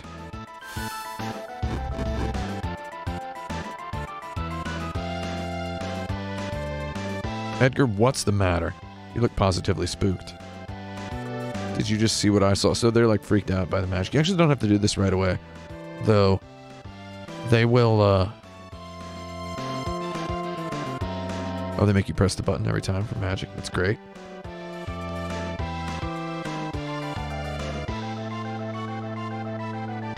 Oh, that's good whisper sounds. Hiso hiso in Japanese. Where on earth did you learn that? Earth? We're on Earth? The planet doesn't have some weird name? Like Gladius or whatever? I like when Locke did that little jump, he landed on his, or Edgar did a little jump and he landed on his face and then he like got back up instantly. Me either. It's just that I've never actually seen magic before. Oh my god, and then this is good. Locke just comes in and is like, she can use magic and we can't. That's the only difference between us. He just like straight up is like accepting of her. And they got thanked. Stop swooning, as she's going to say. However, it's not actually attributed to her. So that event will occur whenever you decide to have Tina use magic with him in the party. I don't know if there's a point, if there's like a certain point in the game after which it locks off and you can't like access. Don't kick her. Okay, that's it. God, we're low on our HPs here. Oh. Give me that victory. Give me that victory. Someone in the chat is saying 25th anniversary stream. It launched 25 years ago today. JP or NA? North America. I'm talking about the anniversary of my playing this game. It came out in April of 1994 in Japan, so that means there was a 6-month window. Incredible that it came out in the same year. Son of a submariner. They'll pay for this. This is great. I think he's referring to the idea of the birds. Was that a bad person? I'm scared. Wonderful dialogue. Someone I'd like you to meet. Okay, so they're going to take her to So wait, Locke just said we're members of the Returners. Though in the castle, Locke said that he was a member of the Returners who was Edgar's contact with the group. I like this road trip segment. Final Fantasy 15 didn't do it first. These are just a couple of buds on a long trip. They're on a road trip. I'm really struck by just how fashionable and excellent the colors are of their outfits. It's very good. Good little blend. That Esper seemed to react to her. Wait, who knows the Esper? What? How do they... The Esper seems to... Okay, I'm going to stop editorializing on the dialogue. There's a little bit of a mess. No human is born with the powers you seem to have. Oh! She does not react well to being called inhuman. Either that or the Chocobo was scared to have an inhuman rider.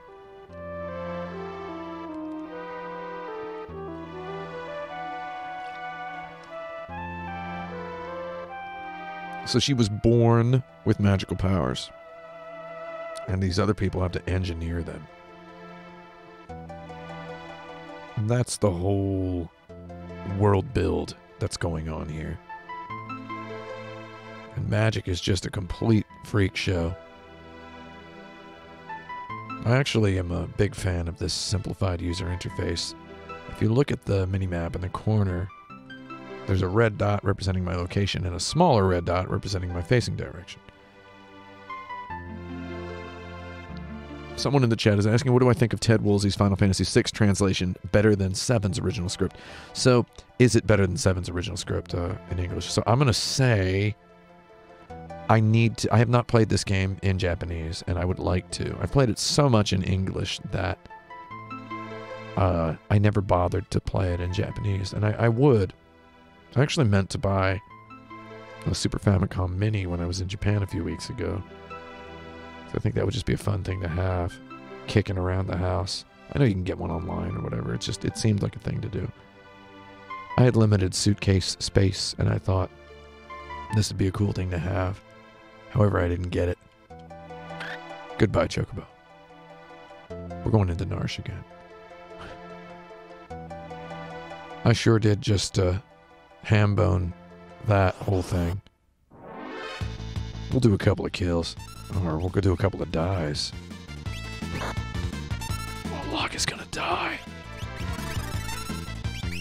Locke Cole. I love that his name is Locke Cole. It's a good name.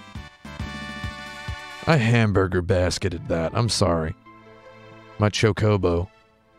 I've heard Chocobo pronounced a million different ways. By the couple of people that I've known who've played this game. Ooh, I did not occasion to acquaint myself with too many people who played this game when I was younger. My neighbor, Keith, shout out to Keith, who played a whole lot of Final Fantasy games. We played Final Fantasy VII in tandem. Played 8 in tandem with one another. He pronounced it Chocobos. In Japanese, it would just be Chocobo. So that's how I pronounce it. I got yelled at. I got chewed out by the readership and the viewership for my pronunciations of a few character names in my Final Fantasy VII series. Sephiroth. But I alternated between Sephiroth. I alternated between pronunciations, and then people just got mad at all of them whenever it suited them. How do I pronounce Sabin? I pronounce it like cabin. Yeah, it was weird back then. We didn't know how to pronounce the names of characters in games because there was no voice acting. There's just voice acting in goddarn everything right now. So I would pronounce it Sabin, though my buddy Keith called him Sabin, and I'm sure some people call him Sabine. Weirdos call him Sabine. Here's another cave again. Oh, that ground texture is doing my eyeballs a swirly. King Edgar, where are you headed? More like King Hedgar, where are you headed? Is Hedgar some kind of a gross word? Am I not allowed to say that? It wouldn't happen to be a Swedish profanity, would it? Hedgar. Just let me know, please. Someone in the chat asked, how do I pronounce orichalcum? Oh, little toidle. Give me the toidle, give me the toidle. You can't use the toidle yet. He's a swimmy little buddy in there, see him? Oh, immediately an encounter. A hornet and a blairy. I like these guys because they look like little god-darn target practice. Here you go. Get an arrow in your eye. Yeah, come on, bucket muncher. Let's go. You know why I don't like horses? I'm going to be honest. It's because anything that eats with its head in a bucket, that's weird. It gives up awareness of its surroundings in the name of satiating its gluttony. A distrustful, muscular thing. Wild creature. You ever seen a wild horse? You ever had a wild horse like come up on you while you're just trying to do your taxes or whatever? Out in a meadow, somewhere you can think clearly with nice air. Wild horse comes running up. Starts making its cartoon whinny sounds at you. Just being like, ride me, ride me. And you're like, no, weirdo. Don't like wild horses. I'm just joking. That's never happens to me. No, I'm joking about that. It actually happens all the goddamn time. Oh. Really thought we were gonna... No, she's asleep. I feel like Final Fantasy VI's combat is... I don't know, maybe I'm just too chill with it. Oh, she got Ant Dot. That's good. I feel like Final Fantasy VI's combat's just kind of frivolous. I love it. Though in terms of economics and such, I feel like you can just kind of ham fist and sausage finger your way to an early grave. By grave, I mean good time. I am going the wrong way. It's nice to have an environment that has a couple of little bendies in it, though, isn't it? Just a little bit of a bendy and a little bit of a twisty. That's all I ask for in a dungeon. Eventually, dungeons just became these big old straight lines. Remember that? Final Fantasy 13. But we are just loading up on money. I got money like honey. 69.24. Let's put a 7 on the end of that, and we're now we're talking. You know what I mean? Don't put a 7 on the end of that number. Don't put a 7 on there. Oh, and I love the step counter in this game. The step counter is wonderful. You get to look at it, and it's just another metric. Just another metric. It's wonderful to just kill these monsters because they deserve it. Look at these ugly things. Crawlies. More like crawlers. Making me want a French donut. You know what I mean? A little bit of vanilla. I haven't had a crawler in a while.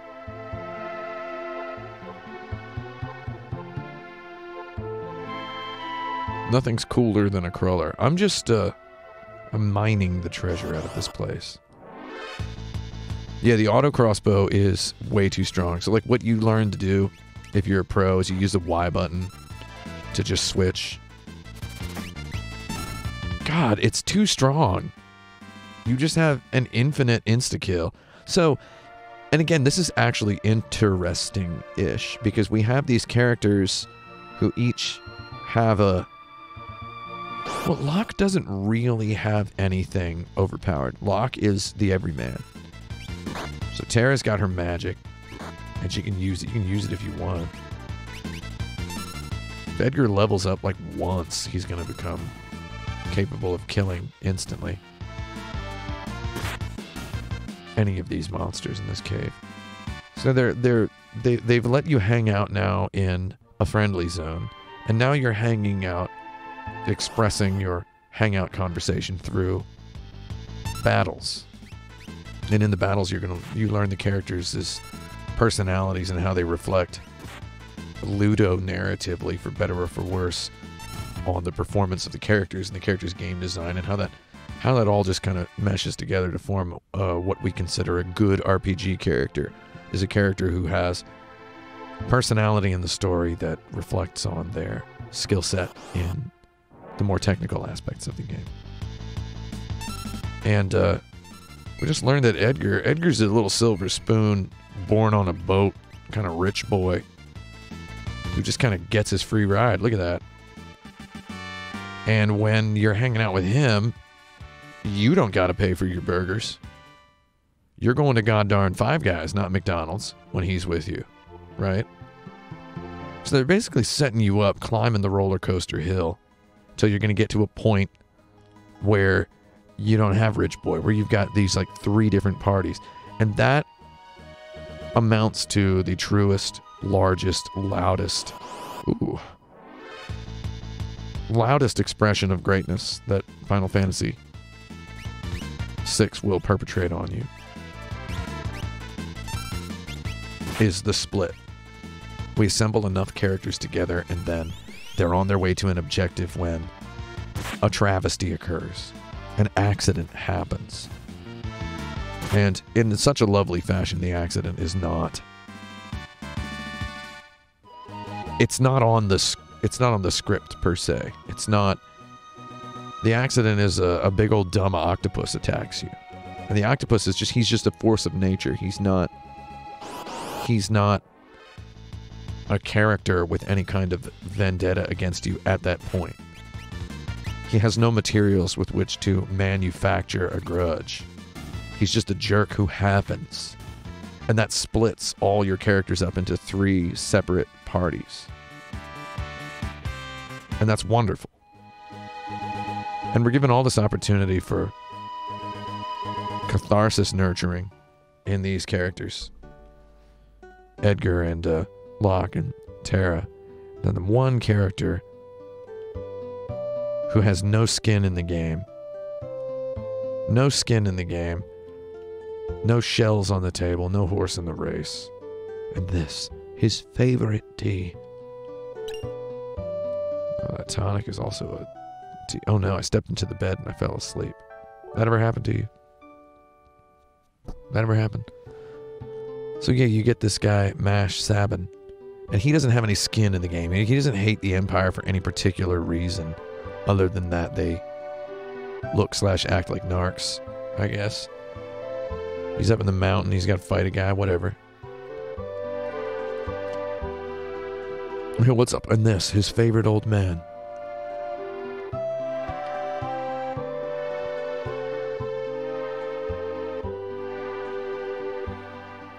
Master Duncan. Yeah, so Mash is one of the 3 characters who makes up one of the parties. He's a one-man party. And when that party split happens, it's almost as though the game is tempting you to play the other 2 scenarios first, Locke's scenario, and then Edgar, Terra, and Banon's scenario. There's Shadow. There he is. There he is. Shadow, the most important character in the game, for an extreme number of reasons. Because he's the one with the mystique, the mystery, the conspiracy theory. He's the bad butt who would slit his mama's throat for a nickel. The bar is called a cafe. I love that. We're not allowed to reference alcohol in this game. Here's Shadow's music. The best music. And he has a dog.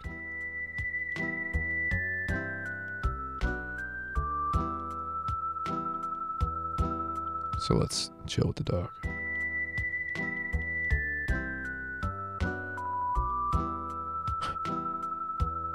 At the very least, you can give me a response. So this actually is a little, if I may be so brash and bold, it's a little bit psychopathic.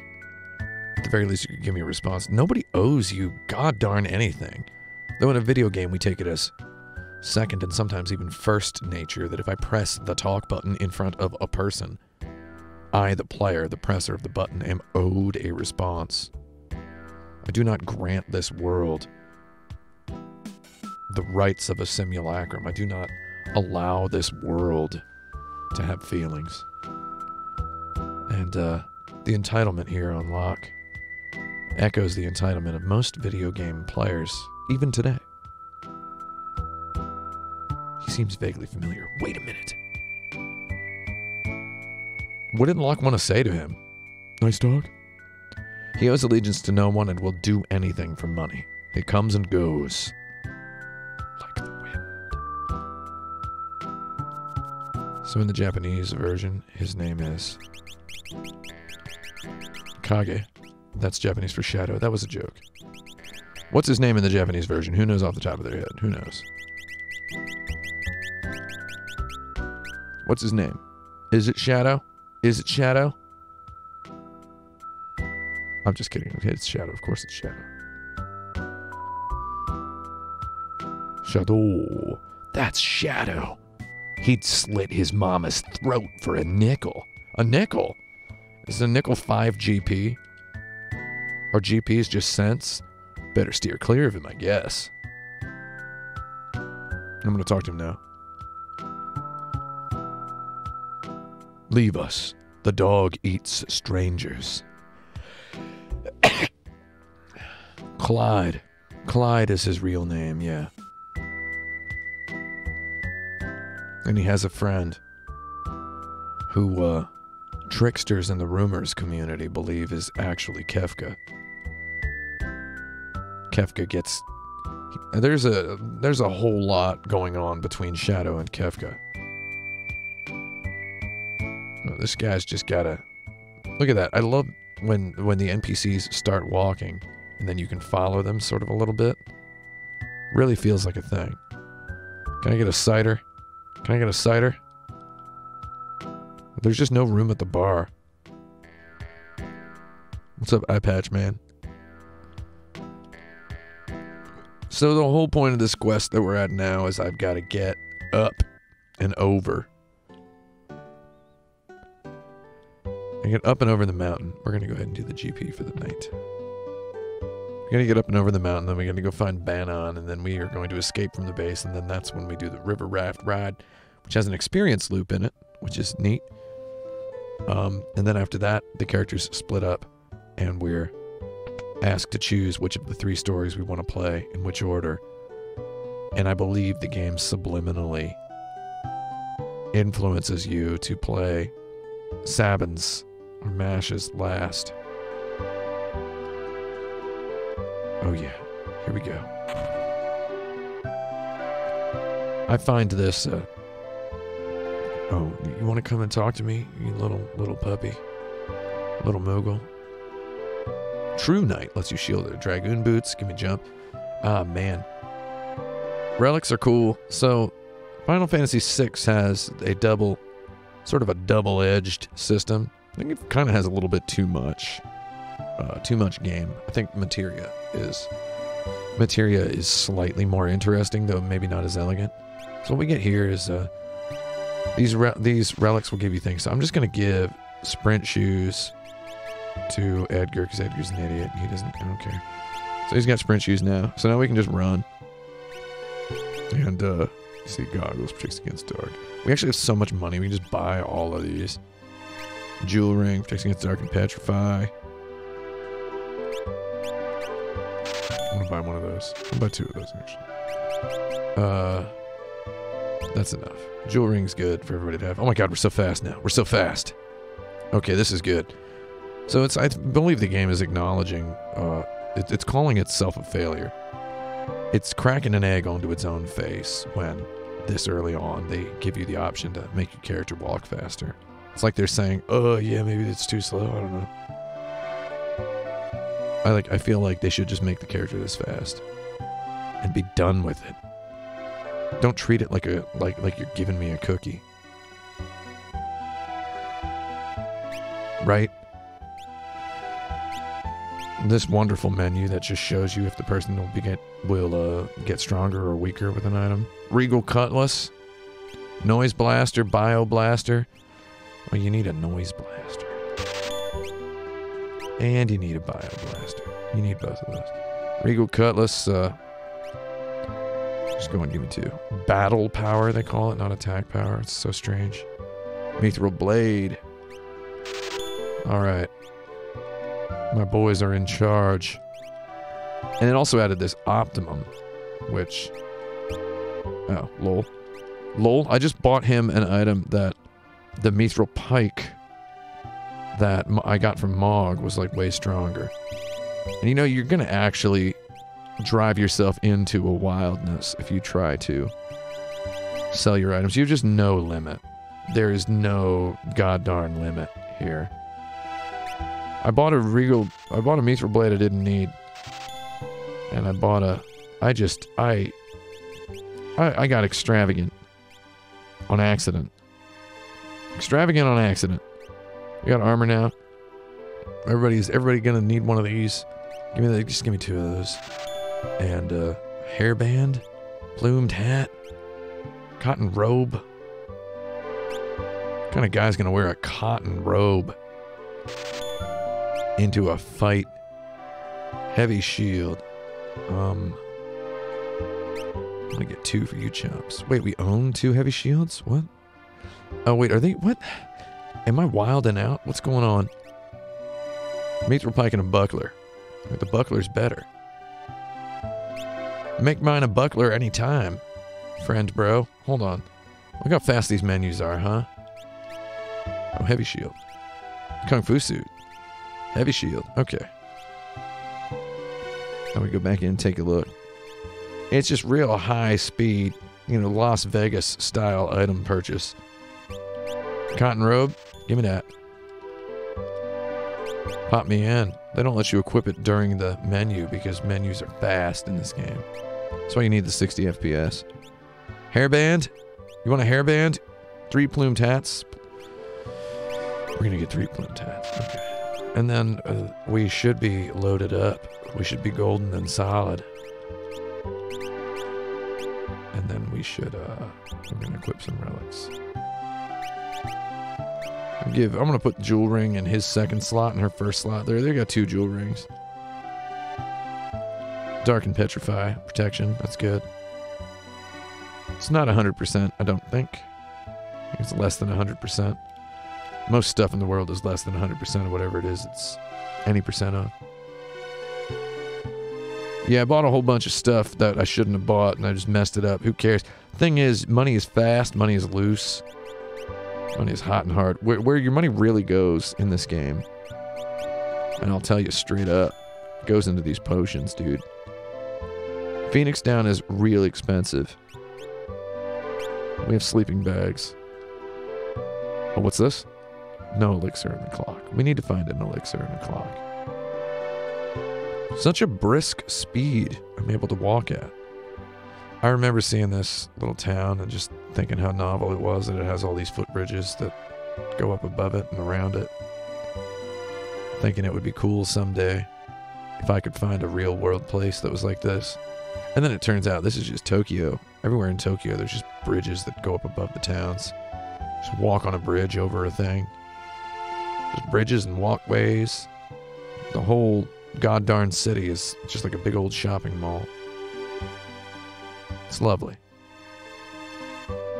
I need to get an elixir from the clock. Anyway, I think I have to stop playing this game because if I don't, Lord knows I'm just gonna teenager out on it. I'm gonna bonk myself down. I would play this game and I would play it till I myself was just flopped into a tizzy. I would be out of control.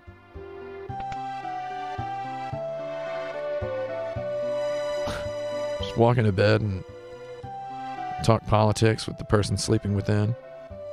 Oh yeah, the cafe. Wait, is that the guy who would slit his mama's throat for a nickel? We'd better steer clear of him. Dude, get out of the way. Get out. Come on. Crikey. In Final Fantasy IV, you could push people from behind by like pressing into them. Though in Final Fantasy VI, you can't, interestingly. I mean, you could push them, though it looked like it was their idea. It was fun. Ooh. Grab a barrel, get a tonic. Shout me out in the comments if you love root beer, and when you first played this game, you expected there to be root beer in those barrels. We're going to go ahead and save our game. I think we've played enough. I mean, we haven't played enough. That's the thing about this game. Final Fantasy VI, Final Fantasy III, an essential video game. Absolutely essential video game. So wildly, impossibly essential that I would recommend it to everyone. And yeah, once you just gotta, it pounds out the hits. It gets to the point where it splits up the party into 3 directions, and you do the 3 scenarios, and one of them is just so big.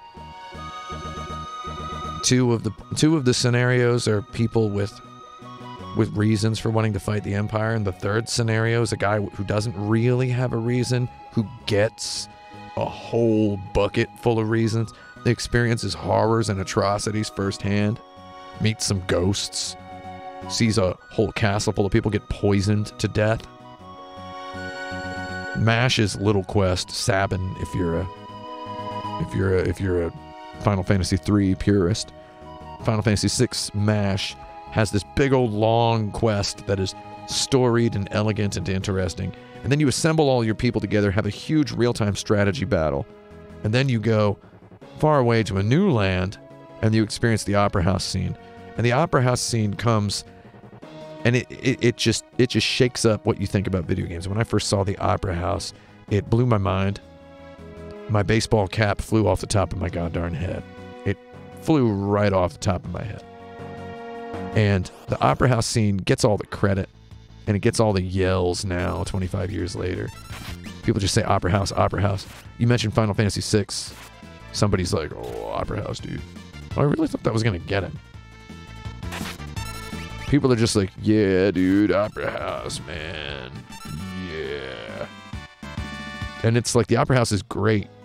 However, we often forget to lovingly critique the beautiful parade of events that leads up to the Opera House.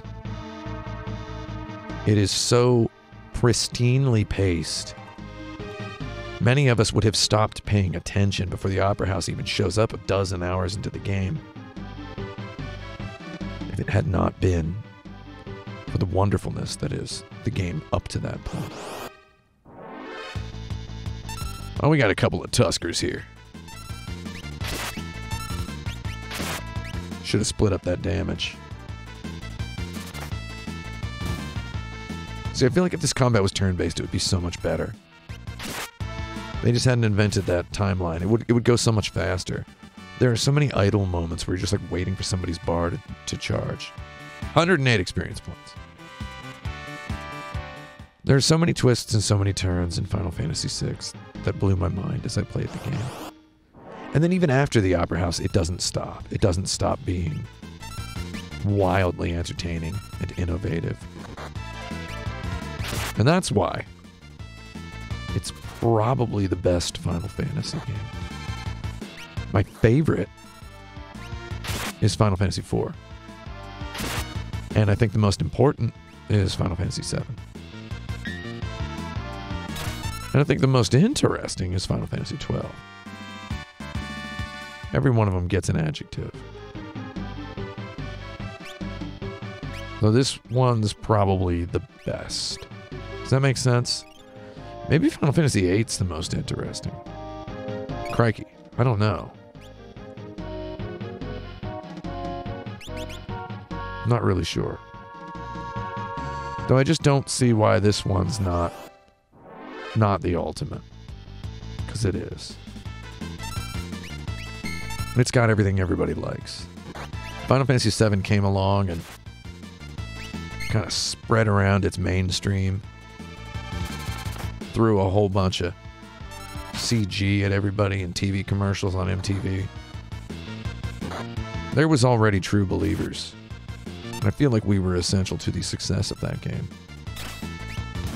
Someone in the chat asking, did I play 6 before 7? I'm 40 goddarn years old, man. I played 1 before 2. If you know what I mean. I played them all in the right order, in the release order, North American release order. I didn't play 5 until I had moved to Japan and fulfilled the dream, which was to the dream is of course to play Final Fantasy V.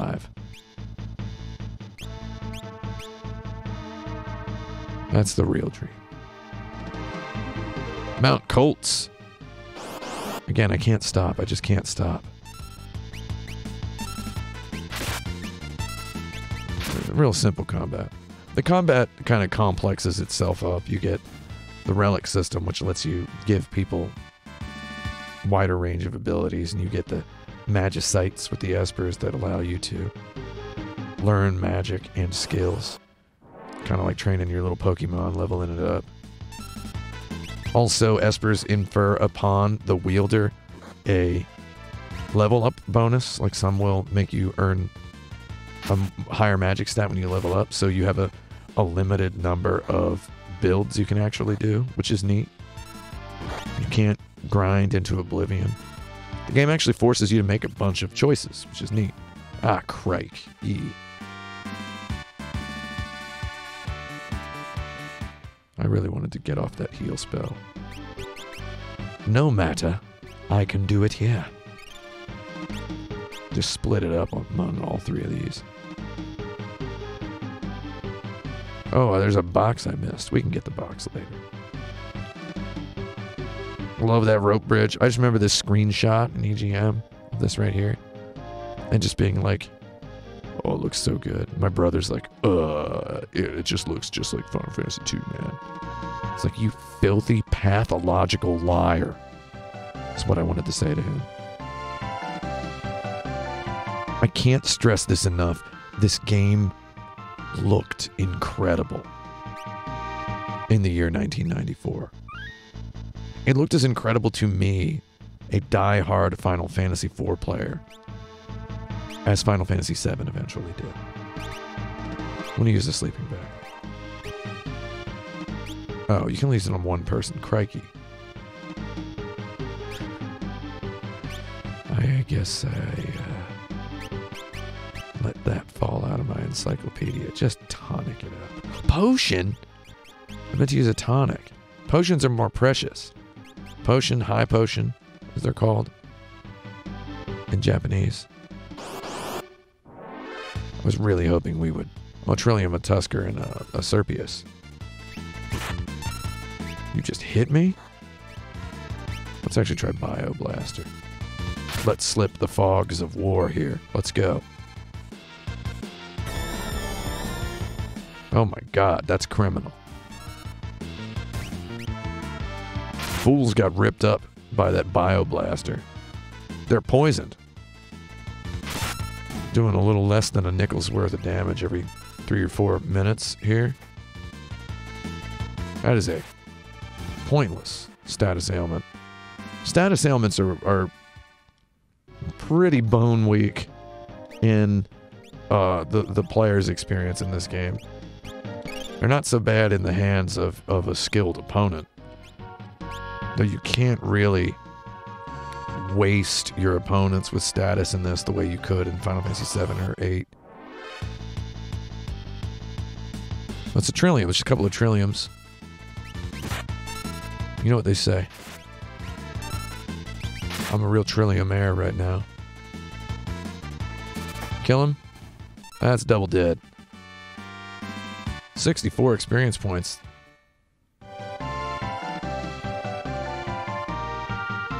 Again, the level design kind of makes you feel like you're going somewhere without... It doesn't necessarily feel exactly like a dungeon. It feels like a place. And they kind of did that with a more of a keenness toward naturalism in this game than they might have displayed in the earlier ones. And you can see how this got out of hand into the strangely innavigable postcard collection of Final Fantasy VII. For the moment, it did not fail to strike any player with quaintness. The environmental design in this game, priceless, pristine. There's actually not that many natural feeling spaces. I feel like they front-load this game with conceptual things. Shigeru Miyamoto always says the first level of your game should be the part you make last. There he is. That's our bad boy. So the first level of the game, if that's the part you make last, that first time user experience, you polish it up, you know that the game that the player's going to get into is good.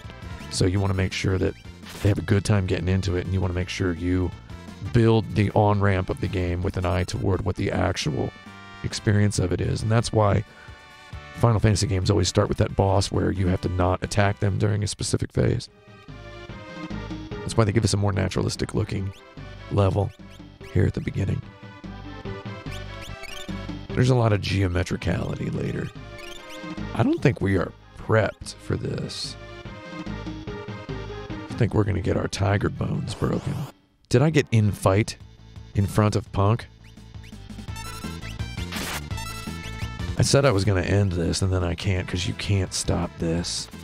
Everybody wants to see MASH, right? Once we see MASH, right? That's what you want? MASH sent you, right? Hey, what's up, Vargas? Lieutenant Vargas. Who are you? MASH? Is he here? Huh? You were shadowing us earlier, right? Brilliant. Really kind of want to play this in Japanese and kind of experience it. Because I want to know, I feel like I know what this dialogue is all about. Oh, he's got bears, man. He's got just big, loud, crikey bears. Yelling like monsters. Screaming like freaks. Hairy and fuzzy grizzly for weeks. Stupid bears loudly scraping with claws. Freakish monster.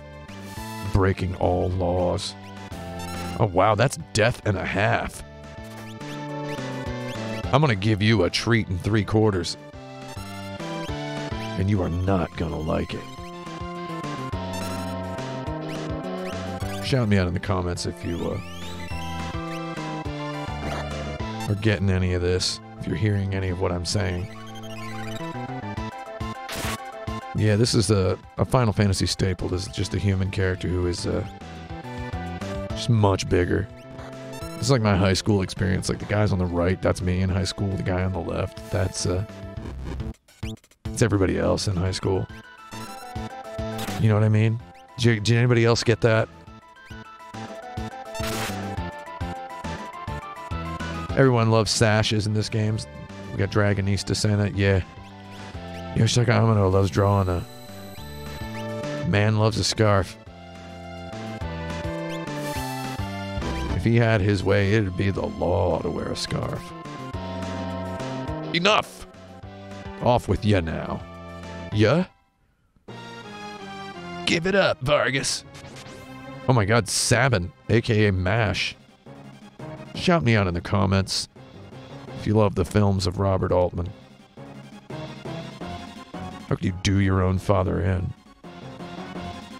I love the phrase, doing something in. He snubbed me, his only son. So he's like, ironically, MASH has stepped himself into another succession story.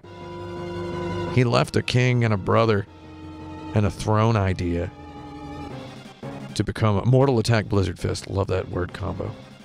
To become the protege of a martial arts master and incur the wrath of said martial arts master's son. Biggest pupil. Tallest pupil, certainly. Somebody check the wiki. How tall is MASH supposed to be? About 6 feet. Vargas is what, about 18, 19 feet tall? Gotta admit, that's a big man. Fate will send you to your doom. Maybe MASH. Oh, Doomfist. Whew, I tire of this. Or a bolt. I did it. I killed you. Come on, MASH. I want to suplex this Moran.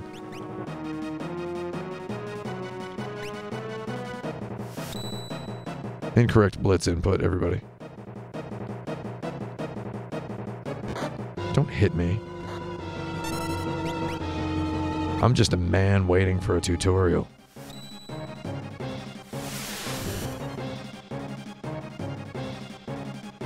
You talk about putting an end to this. Must use a blitz technique. Alright. Yeah. Left, right, left. A, uh-huh. Just a man with his time, his life limited.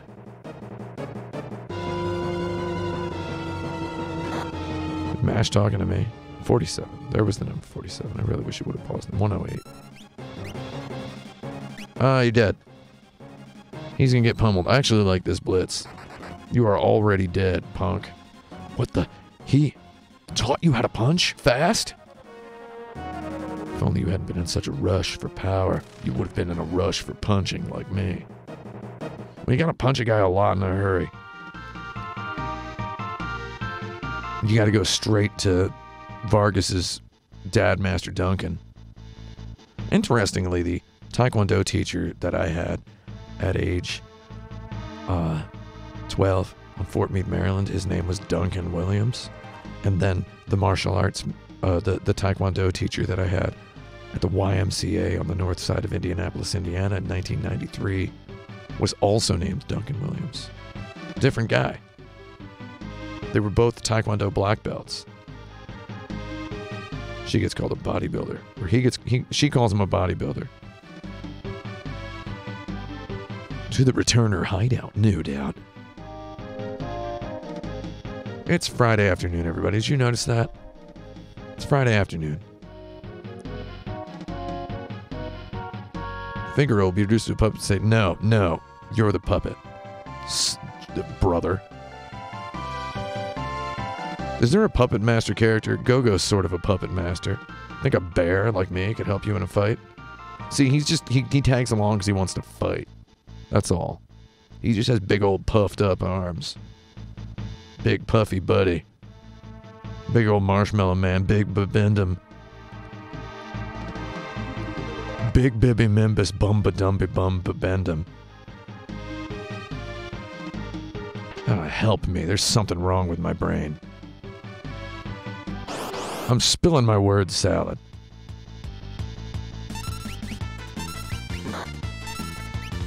You know what? I don't care who you are or where you're from. You're gonna get shot with my crossbow in the chest. Do it. Who in the chat has seen the film Jack Reacher? Was that a Michelin Man reference? You're asking a guy wearing a goddarn William Gibson jacket if it was a Michelin Man reference? Come on, of course. Yeah, Jack Reacher, the movie. There's a part in Jack Reacher where just somebody please, you must shout me out for this. There's a character played by Jai Courtney who says, he has a line that's just, he says to somebody, do it here. And me and my buddy Michael Kerwin,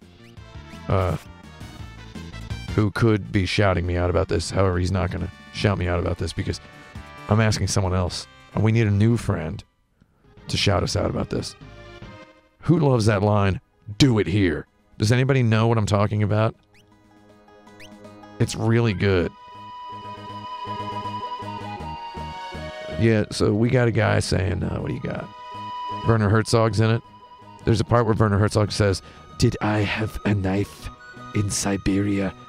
Which is a pretty good line. He asks a guy, did I have a knife in Siberia? Very good line. And then there is the line about, I'm going to kill you and drink your blood from a boot. You're going to die screaming, and then I will drink your blood from a boot. Phenomenally well-written film. At least if you were born with weird tastes. Some sort of an eclectic shock going on. And you know what? We're now reaching the Returner's hideout. If I hadn't